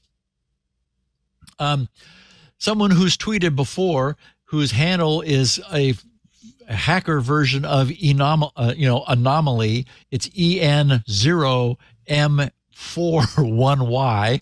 He said, Steve, KepassXC latest release is also supporting Passkeys now. Great news. Okay, I'm not a passkey user, so I don't know what communication they may provide to their users, so I wanted to pass along that welcome news. Back when Passkeys first appeared, supported only by Apple, Google, and Microsoft, they each created their own individual and well-isolated walled gardens to manage passkeys only on their devices and only within their own ecosystems. There was no cross-ecosystem portability. At that time, we hoped that our password managers, which are already and inherently cross-platform, would be stepping up and getting in on the act, because they would be able to offer fully cross-platform passkey synchronization. And as we know, Bitwarden, a TWiT network sponsor, has done so. And given competitive pressures, it will soon become incumbent upon any and all other password managers to offer passkey support. And we'll be talking about what that means when we get to this week's main topic. But for now, for anyone who's using KepassXC and didn't know, it's now got passkey support. So that's all for the good. A user who's good luck with this one. Twitter. Exactly. His Twitter handle, he later tells us, was created by asking Bitwarden for a random gibberish string. He said, episode 964. He said, I'm on the go and won't have time to write an eloquently worded message like the ones you read on the show. Actually, I think his was, but okay. So feel free to simply summarize this if you find it relevant. In 964, last week, you mentioned feedback from a listener who mentioned that the Taco Bell app using email passwords for convenience. Before my main comment, I'd like to mention that they are not the only ones doing this. I suspect the most popular service out there today that does this is Substack, the blogging service that has exploded in popularity since early/mid-COVID. When I signed up there for the first time, I wasn't aware, and the whole process was very confusing and counterintuitive given my previously learned user's name password behavior. Beyond being confusing, it truly is much more of a pain for those of us who use browser-based password managers, which have made the traditional login process rather seamless. Okay, so I'll just interrupt to say, right, and you probably haven't heard me say this, Mikah. The more we explore the topic, given that passwords are entirely optional when every site includes an I forgot my password recovery link, I think that viewing passwords as login accelerators, which are handled now by our password managers, is quite apropos. I like that. Yeah, that's a good way to think of it, because, that's really... Anecdotally speaking, I know many people who are not as techie as we are, whose password really is that I forgot my password button every time. That's the password, because they forget it right after they've changed it, and then they go to their email. So in a way, that, because I have always hated this, I try to log in and they send me what they call a magic link to my email. Slack has this functionality. If they kind of suggest you use that first and foremost whenever you log back into Slack, and mentioned here Substack. There are so many that do this, and I don't like it. But when I think about now, anecdotally, the people I know in my life who are already doing that, going to their email every time to reset their password again, password or a login accelerator. That's clever. That's really what it is. And in fact, we began this dialogue several weeks back. We did a podcast titled Unintended Consequences. And what became clear was that with Google's deprecation of third-party tracking cookies by the midpoint of this year, the advertisers are freaked out that they're going to lose the ability to aggregate information about their visitors. So they're putting pressure on websites to add a give us your email to join the site. And so the unintended consequence of third-party tracking being blocked robustly in Chrome, as it's going to be, is that websites are being incentivized to ask their visitors not necessarily to create an account, but to, quote, join, unquote. And so they're bringing up a request for your email address, then sending you a link which you have to click on, so you just can't use gibberish in order to continue using the site. So essentially, this is going to get worse. And when we just go to a site, if your browser doesn't already have a persistent cookie for the site, then the site will ask you for an email address just to get it, because they want to be able to provide that email address to the advertisers who are on the site, because the advertisers will pay more money to the site if they receive an email address which has been confirmed in return. So we're entering a world of pain here. So that brought us to the whole idea of using email in lieu of log on and what that means. So that's what this guy's talking about. Mm-hmm. So he says, anyway, my main comment is that it may very well be possible that these implementations are not for user convenience, meaning implementations of log on with email. He says they are for liability. He says by requiring an email to log in, the host company hoists account breach liability off of their own shoulders onto the email providers. Your account got hacked? That's a Gmail breach, not our problem. He says, on a side note, you also mentioned in the episode a listener in the financial sector who commented on password length, complexity, and rules being limited by old legacy mainframes.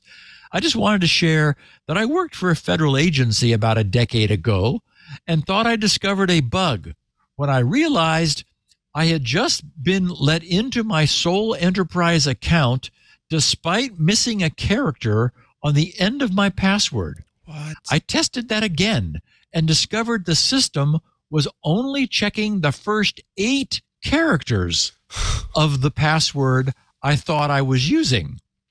I grabbed a fellow developer to show them, thinking I'd blown the lid off some big bug, and he shrugged and said, yeah, it only checks the first 8. He said, I was stunned. Good. Thanks for the wonderful content. Cheers. He says, P.S. Yes, this account username was generated by my Bitwarden password generator. Got it. Okay. So we first took up the subject of email-only login with our unintended consequences episode, since it was becoming clear that websites were planning to react to the loss of third-party tracking with the establishment of first-party identity relationships with their visitors. And in every instance, the company's so-called privacy policy clearly stated that any and all information provided by their visitors, including their name and their email address, not only could be, but would be shared with their business partners, which we know are the advertising networks providing the advertising for their site.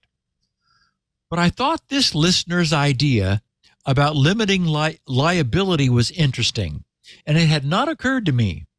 When you think about it, what's the benefit to a website of holding on to the hashes of all of its users' passwords? The only benefit to the site is that passwords allow its users to log in more quickly and easily when and if they're using a password manager. The problem is the site cannot know whether the user is using a password manager. How big an issue is that? Today, only 1 out of every 3 people, 34%, are using a password manager.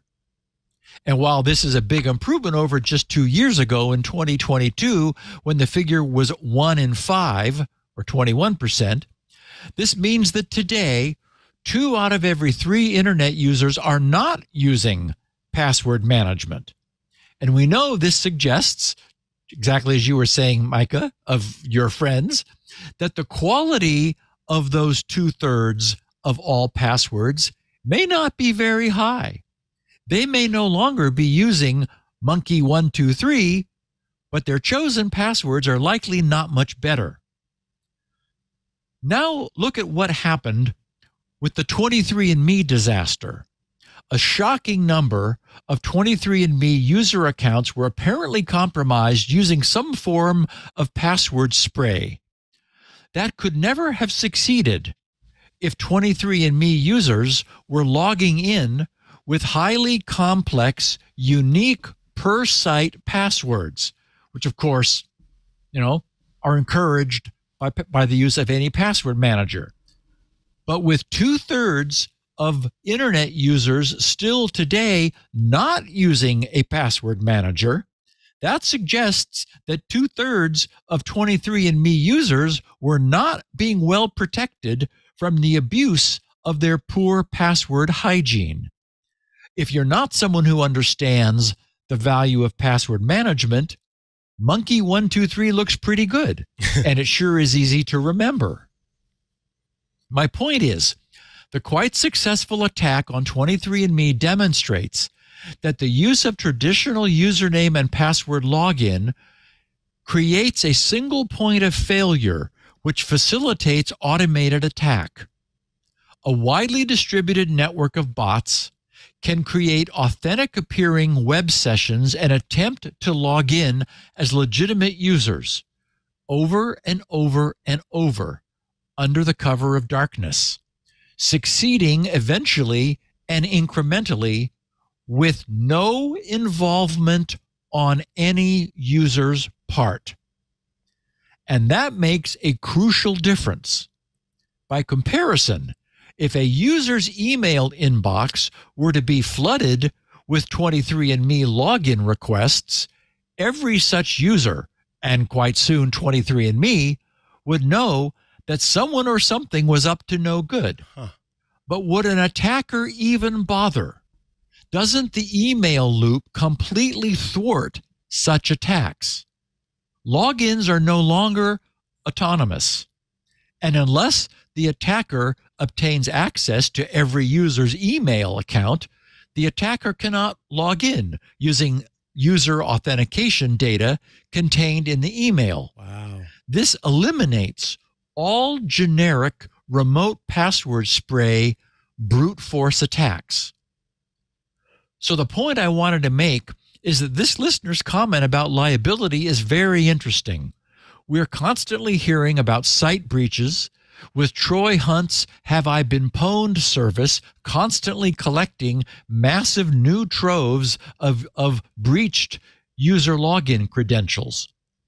All of that disappears if a website no longer offers to store its users' password hashes. Why bother? It's just a potential nightmare. It's a liability, a secret they're not good at keeping. With 2/3 of users today still not bothering to use a password manager, they are likely using crappy passwords or the same password at all their different sites. This renders the site vulnerable to attack, as 23andMe was, through no fault of theirs, because their users cannot be bothered to secure themselves better. So these attacks go unnoticed and unobserved because they can be conducted by autonomous distributed networks of bots. But that cannot happen if the user's email account is dynamically included in the login process. This completely changes the attack dynamics. And don't get me wrong, I'm not suggesting that I think this is a good idea, except that it kind of is, because it definitely represents a nightmare for the other 1/3 of us who are using password managers stuffed with long passwords we could never begin to memorize or even correctly enter into a password field. The problem for our future is that email loop login makes a horrible kind of sense for any website that gets to choose whether or not they want the liability of storing the hashes of their users' potentially crappy passwords. It's easy to imagine websites deciding that they'd prefer to ask their users to obtain a per login token from their own email. Dang, this makes sense, Steve. Yeah. sorry, but it's my responsibility to make sure that this part of the episode never makes it to the light of day so that everybody, no, I'm just kidding. Now I'm worried that people are going to be listening to this and going, you know what? Because you just convinced me. This whole time I've been annoyed by that email login magic link nonsense, but it's not nonsense, especially because it requires so much extra effort by these folks who are right now not using much effort at all. That is so very true. Huh. And unfortunately, it transfers the effort to the user who wants to log in. So it distributes it. Now, we're going to be talking by the end of the podcast about passkeys versus not. And an interesting compromise suggests itself here, which is if you use passkeys, then you get instant logon. If you don't want to use passkeys, you get email loop login. Because as I'm going to demonstrate, usernames and passwords, they're not equivalent, even close. So more to come. Mark Jones tweeted another in the "it was nice while it lasted" category. He said, I have run into 2 sites that won't accept anything at duck.com emails. And as we know, duck.com offers an email anonymizing forwarding service, right? Where it's something at duck.com. We've talked about this for several weeks as a solution to the problem of every website you visit wanting your email address just for the privilege of seeing the content because they want to provide that to their advertisers. Then the solution is, let's create, anonymous fake email accounts. Well, Mark is noting that he's run into 2 sites that will not accept at duck.com emails. He said a previous solution using a plus in a Gmail address also has been thwarted. He said using the plus allowed me to filter easily and reject sites of no interest that got spammy. One service stripped the plus sign and what was after it out. The other trend you haven't mentioned is the insistence on a cell number. Those are unique, difficult to share, and are harder to make a throwaway. I was trying to set up services for a community organization only to have a couple of vendors balk because my cell was already associated with a different active account. Love the podcast, look forward to it every week, and am happy it will continue. Tested 6.1, and I'm loving that too. Okay, so as Mark wrote, it was nice while it lasted. Unfortunately, while it is possible to hide our real email address behind an identity-protecting email forwarding service, it's not possible to hide the fact that we're using an identity-protecting email forwarding service. And the fact that a site is stripping the plus sign and what follows from a user's email address is nothing short of rude. It's not their business to alter someone's email address. That really, wow, that seems so wrong. The only leverage website visitors have is to choose not to play. Normally, I would suggest that such email address discrimination would not become widespread. That is, you're only going to see it at a few sites. But if websites are asked for their visitors' email as a replacement for third-party tracking, with the incentive of being paid more for ads served to identifiable internet users, which is the case, then those advertising interests who are definitely paying do not want to pay more for anyone using an anonymizing email forwarding service. So you can bet that a site's advertisers will be telling the websites that they won't pay for anonymized email. And then in turn, those sites will be telling their visitors exactly what our listener Mark Jones was told. Please provide your primary email address, not a forwarding service. Wow. So I have not had that issue yet. I use Fastmail, who is a sponsor on the network. Along with, I use the password manager 1Password. And so when it automatically generates it, it creates a masked email for me. And that right now, knock on wood, has not been an issue. But I have had the issue with the plus sign. I never thought of it, because this has been a long time ago. And I didn't think of it in the nefarious way that we're thinking of it here. I just thought it was somebody who didn't know what they were doing coding wise. And so they couldn't parse the plus and what came after it. I thought, oh, maybe they just don't know how to, accept that and think that the rules for what you can type in, it's telling the system that it's a fake email or that it's not an email address because of the rules that are set up. But now I could see too how in that case, it could be somebody going, no, we know that that's just adding on. Because I had my name plus spam@gmail.com, and I could filter it out that way. And I ran into that issue too many times, so I had to stop doing that. Yep.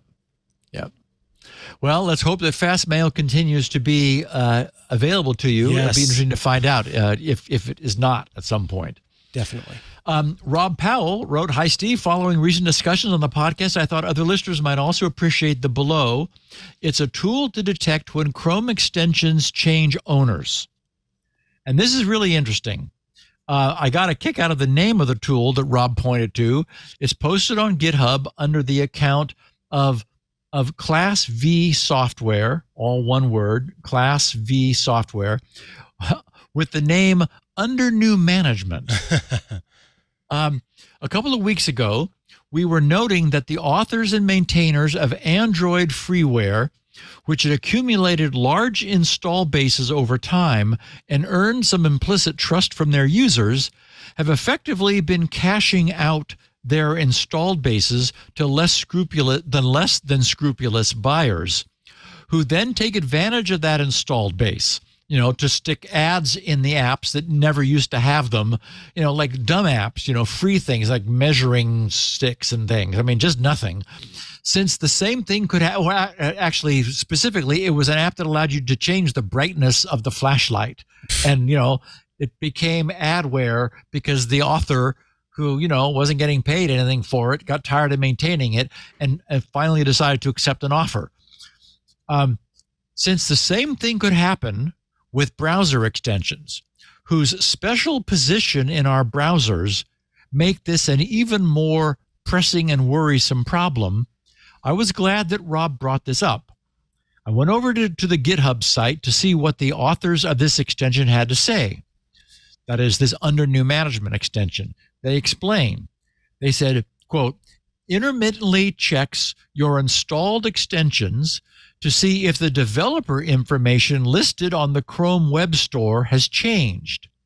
If anything is different, the extension icon will display a red badge alerting you to the change." And as to why this is an issue, they write, "Extension developers are constantly getting offers to buy their extensions. In nearly every case, the people buying these extensions want to rip off the existing users of those extensions. The users of these extensions have no idea an installed extension has changed hands and may now be compromised. Under New Management gives users notice of the change of ownership, giving them a chance to make an informed decision about the software they're using." Now, in the text, the phrase "constantly getting offers to buy their extensions" was a link. So I wondered what the author of this Under New Management extension might be linking to. And holy crap, the link was to another GitHub page titled "Temptations of an Open Source Browser Extension Developer." But before I describe what's there, let me back up a bit. The extension in question is called Hover Zoom Plus, and its author explains, Hover Zoom zooms images and videos on, so this is the extension, Hover Zoom, zooms images and videos on all your favorite websites, Facebook, Amazon, etc. Hover your mouse over any image on the supported website, and the extension will automatically enlarge the image to its full size, making sure that it still fits into the browser window. This is an open source version of the original Hover Zoom extension, which is now overrun by malware and deleted from the store. In this version, all spyware has been removed. Many bugs were fixed and new features were added. It does not collect any statistics whatsoever. The only permission it needs is to access data on all websites to extract full images, and optional permissions to access browser history, download/save images, or get tab URLs for per site configuration. This extension will never be sold out and will never compromise users' privacy. As a proof, please see the list of all takeover offers I've received over the past years. Okay. And this brings us back to the temptations of an open source browser extension developer page. It is so astonishing that I've made it the GRC shortcut of the week. If you're at all curious, and please be curious because it is something, visit grc.sc/965. So that's today's episode number, 965, grc.sc, short for shortcut, grc.sc/965. The author starts off, the same author who we just heard from, who, fixed this malware-ridden previous, Hover Zoom extension and now vows that he will never sell it. He said, over the years, I've received many proposals to monetize this extension, so I think I'll just start posting them here for fun, but not for profit. The main reason I continue to maintain this extension is because I can hardly trust others not to fall for one of these offers. I'm fortunate to have a job that pays well enough to allow me to keep my moral compass and ignore all of these propositions. I realize that not everyone has the same financial security. So hopefully this thread will shed some light on what kind of pressure is put on extension developers. And what follows really serves to put this into perspective. The first offer he posts is dated September 18th, 2015. It reads, "Hope this message finds you well. I'm a strategic partnerships manager at a monetization platform for browser extensions." In other words, there is such a thing. "I'm contacting you since I came across the extension Hover Zoom Plus at the Chrome store. I consider your product can help you bring profit by means of collaborating together. I would like to suggest a potential partnership between our companies that will significantly increase your revenues. Are you interested in discussing our offer in more details? Hope for positive feedback and ongoing cooperation." Okay, that was the first one he listed. The most recent offer the author posted 4 weeks ago on February 14th, 2024 read, "I trust you're doing well! ! Currently, I'm exploring opportunities to grow my business by investing in Chrome extensions. Your extension, Hover Zoom Plus, has caught my attention, and I am genuinely interested in discussing the possibility of acquiring it. We can discuss the price and complete the transaction securely through a reputable escrow service, escrow.com, or cryptoexchange.com.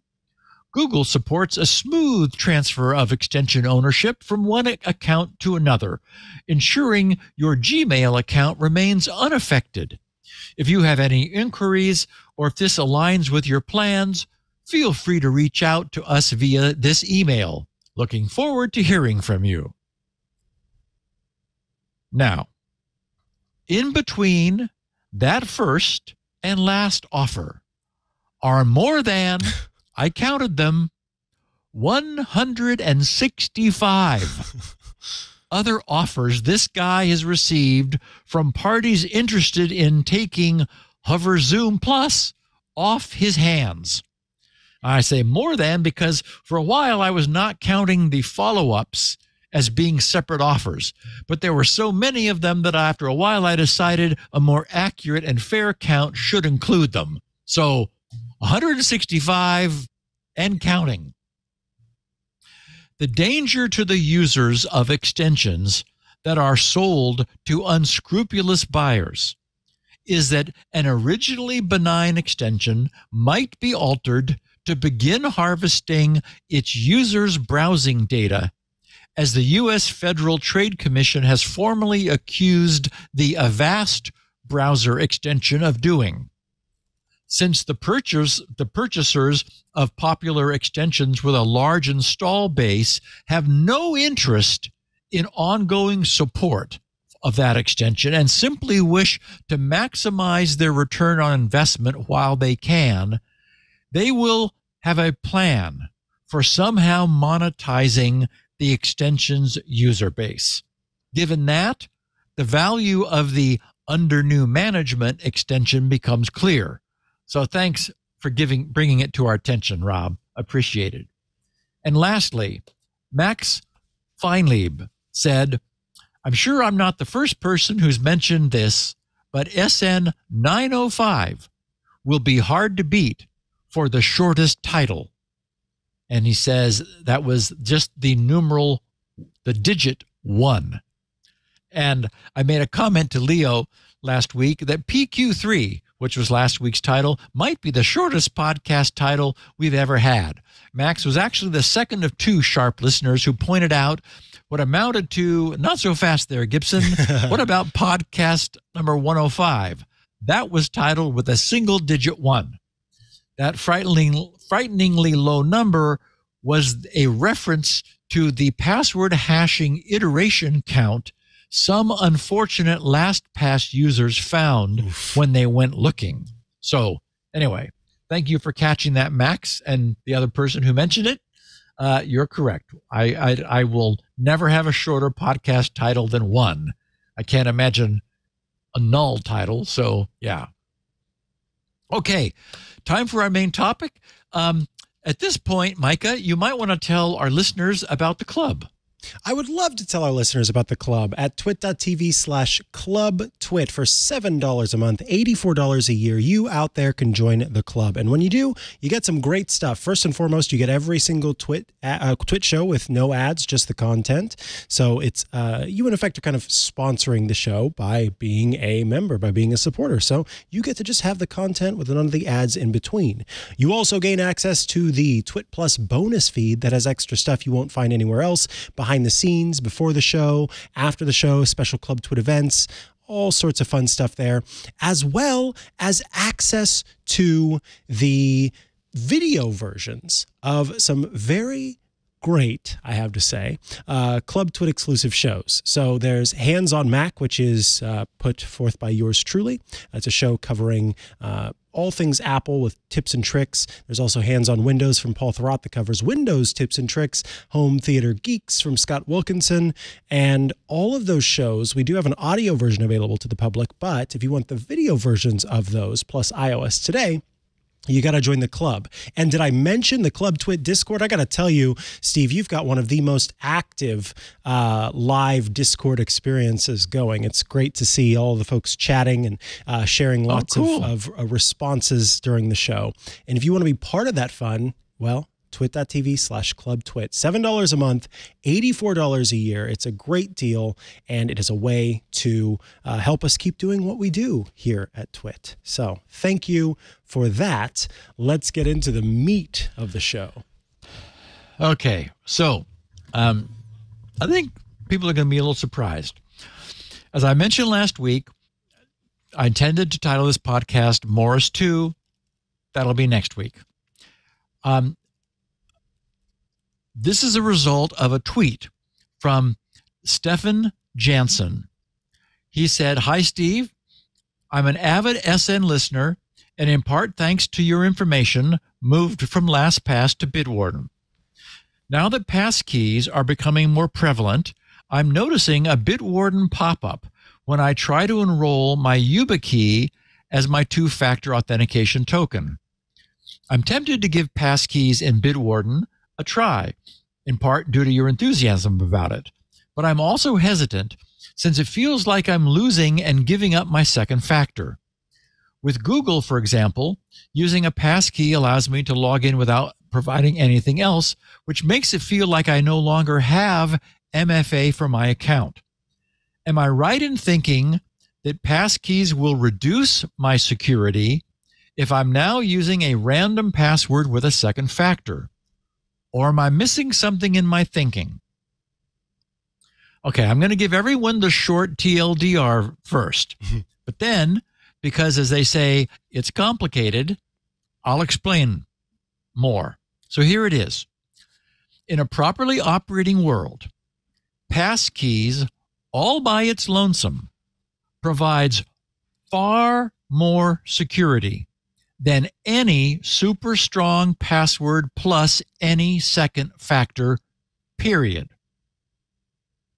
Let's start working our way through what has become a confusing authentication minefield. First off, why does anyone use a second factor?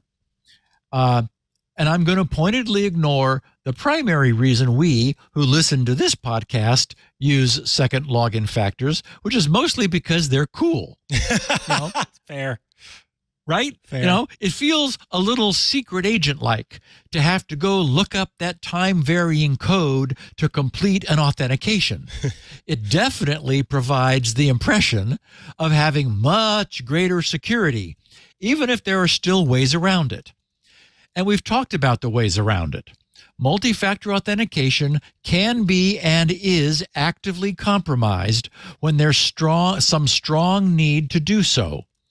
There are two ways this can be accomplished. The first is arranging to insert a man in the middle. This is done in today's world by arranging to trick an unwitting user into going to a fake login page. They provide their username and password and are then prompted for the second factor. They provide that to the man in the middle, who turns around and immediately logs in as them before that ephemeral 6-digit code has a chance to expire. This is not easily done because it requires a higher-end attacker and some setup, but it is being done. Normally, this only intercepts a user's username and password, which does give the bad guys more permanent account access until the password is changed.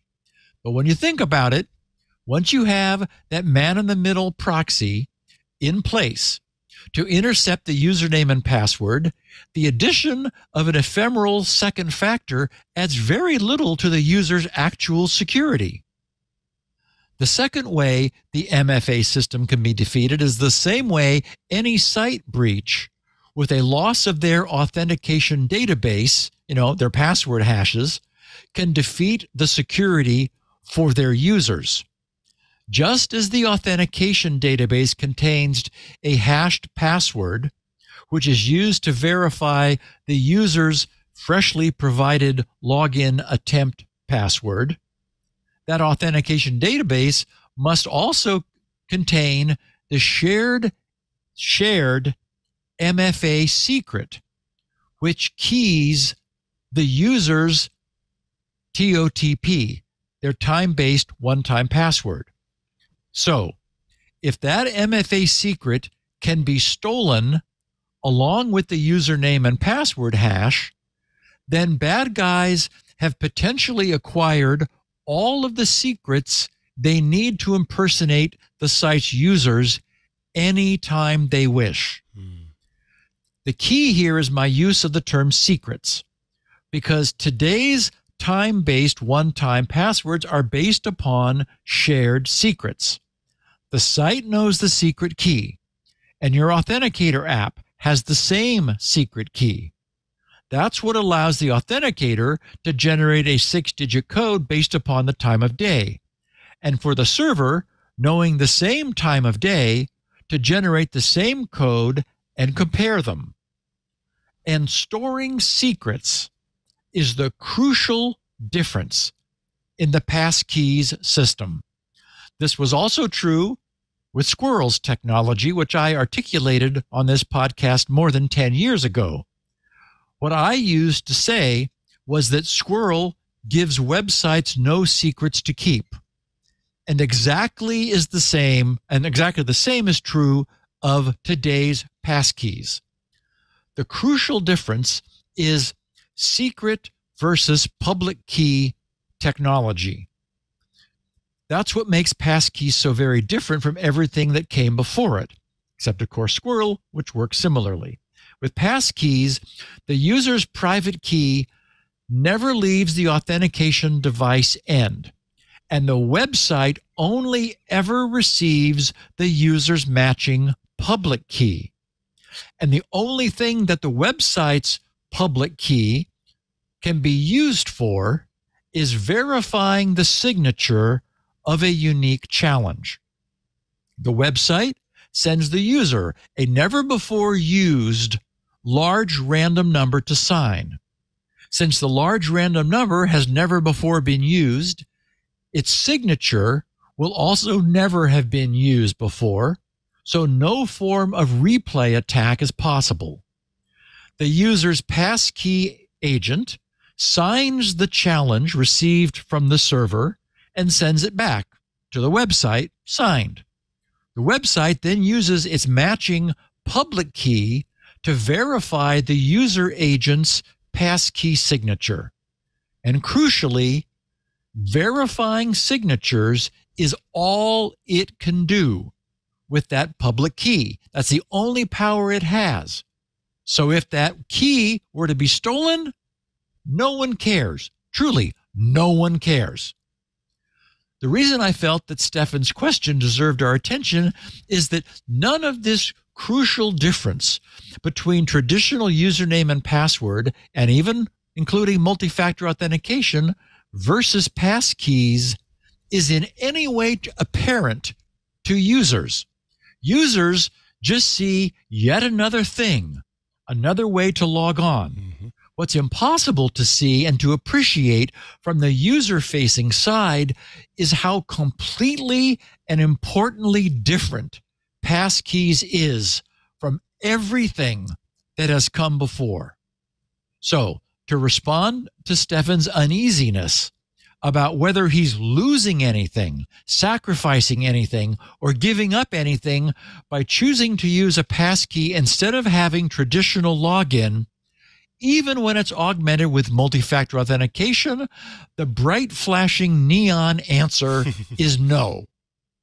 The best way to think about multi-factor authentication is that it was a last-ditch temporary Band-Aid that was added as an emergency measure in an attempt to do something to shore up the existing ecosystem of fundamentally weak and creaky server-side secret-based password-only authentication. You know, passwords are not that great. Let's add another factor. Unfortunately, it's not that great either, but it's a second one and it works differently. So that's better than nothing, right? Everything about passkeys is superior to everything that has come before it. Well, okay, except for Squirrel, but that argument is now academic. However, while everything I just said is true in theory, it may not, interestingly enough, be completely true in practice. As we know, security is always about the weakest link in the chain, and that's every bit as true for authentication. If a passkey is set up for website login, that system of authentication will be the most bulletproof solution mankind knows how to design today. But if that website also still supports username and password authentication, with or without any second factors, then that username and password fallback will reduce the entire system's effective security. The fact that it's still there.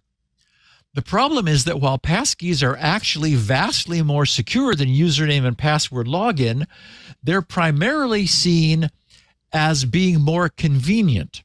That is, passkeys, right? Mm-hmm. They're vastly more secure than username and password login, but most people just see them as more convenient. Yeah. In other words, it's not necessarily the case that enabling the use of a passkey will simultaneously and robustly disable all use of any preceding username and password.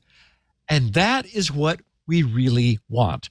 If passkeys are enabled, we want usernames and passwords to be disabled. Mm-hmm. If you've never used a website which asks you right off the bat to create an account for the first time ever and offers to let you use a passkey with never giving it a username or password, you're golden, since you won't have ever given that website any secrets to keep, because passkey doesn't. If you it cannot disclose what it doesn't know.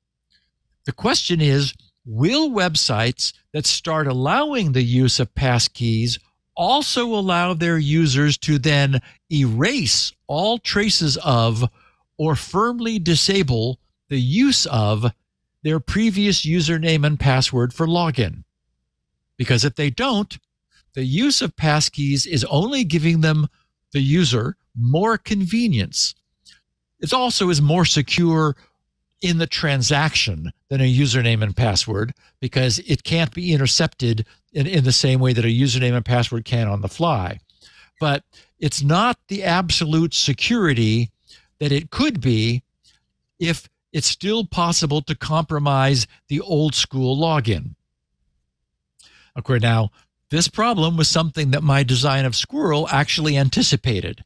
After its user had become comfortable with the way Squirrel operated and had printed out the necessary identity backups, they were able to turn on a setting that requested every site they subsequently visited to please disable any and all alternative means for logging in, including specifically the email loop fallback. Because I've been doing security for a while, I understood that, this is a matter of security only being as good as the weakest link. Okay, so here are our takeaways from this. The crypto technology, which is well hidden inside passkeys, totally blows away both username and password and even multi-factor authentication, which all rely upon server-side secrets being kept. That's their universal weakness, which is what makes passkeys not only more convenient, but also far more secure. So whenever given the choice, set up a passkey without a second thought and without looking back. Secondly, look around to see whether there's any way to disable any other previous less secure logon fallback. If you cannot disable username and password login, but you are able to strengthen it with MFA, then, go ahead and do that. Adding MFA is still the best way to make username and password login safer against attack, even if you're not using your username and password any longer because you've switched over to passkeys. But one thing you can definitely do is remove your old username and password from your password manager. And if for some reason you cannot remove it, change it to something bogus, like a long string of pound signs. That will be your sign that this account uses passkeys. And by removing your password manager's storage of your account's true password, you're protected from any compromise of that password manager or its cloud backup provider. The big takeaway here is that even though they may not look all that different from the outside, the technology underlying passkeys makes them an unreserved win over everything else that has come before. now that our password managers are fully supporting Passkeys natively, which is what we've been waiting for. Whenever possible, make the switch.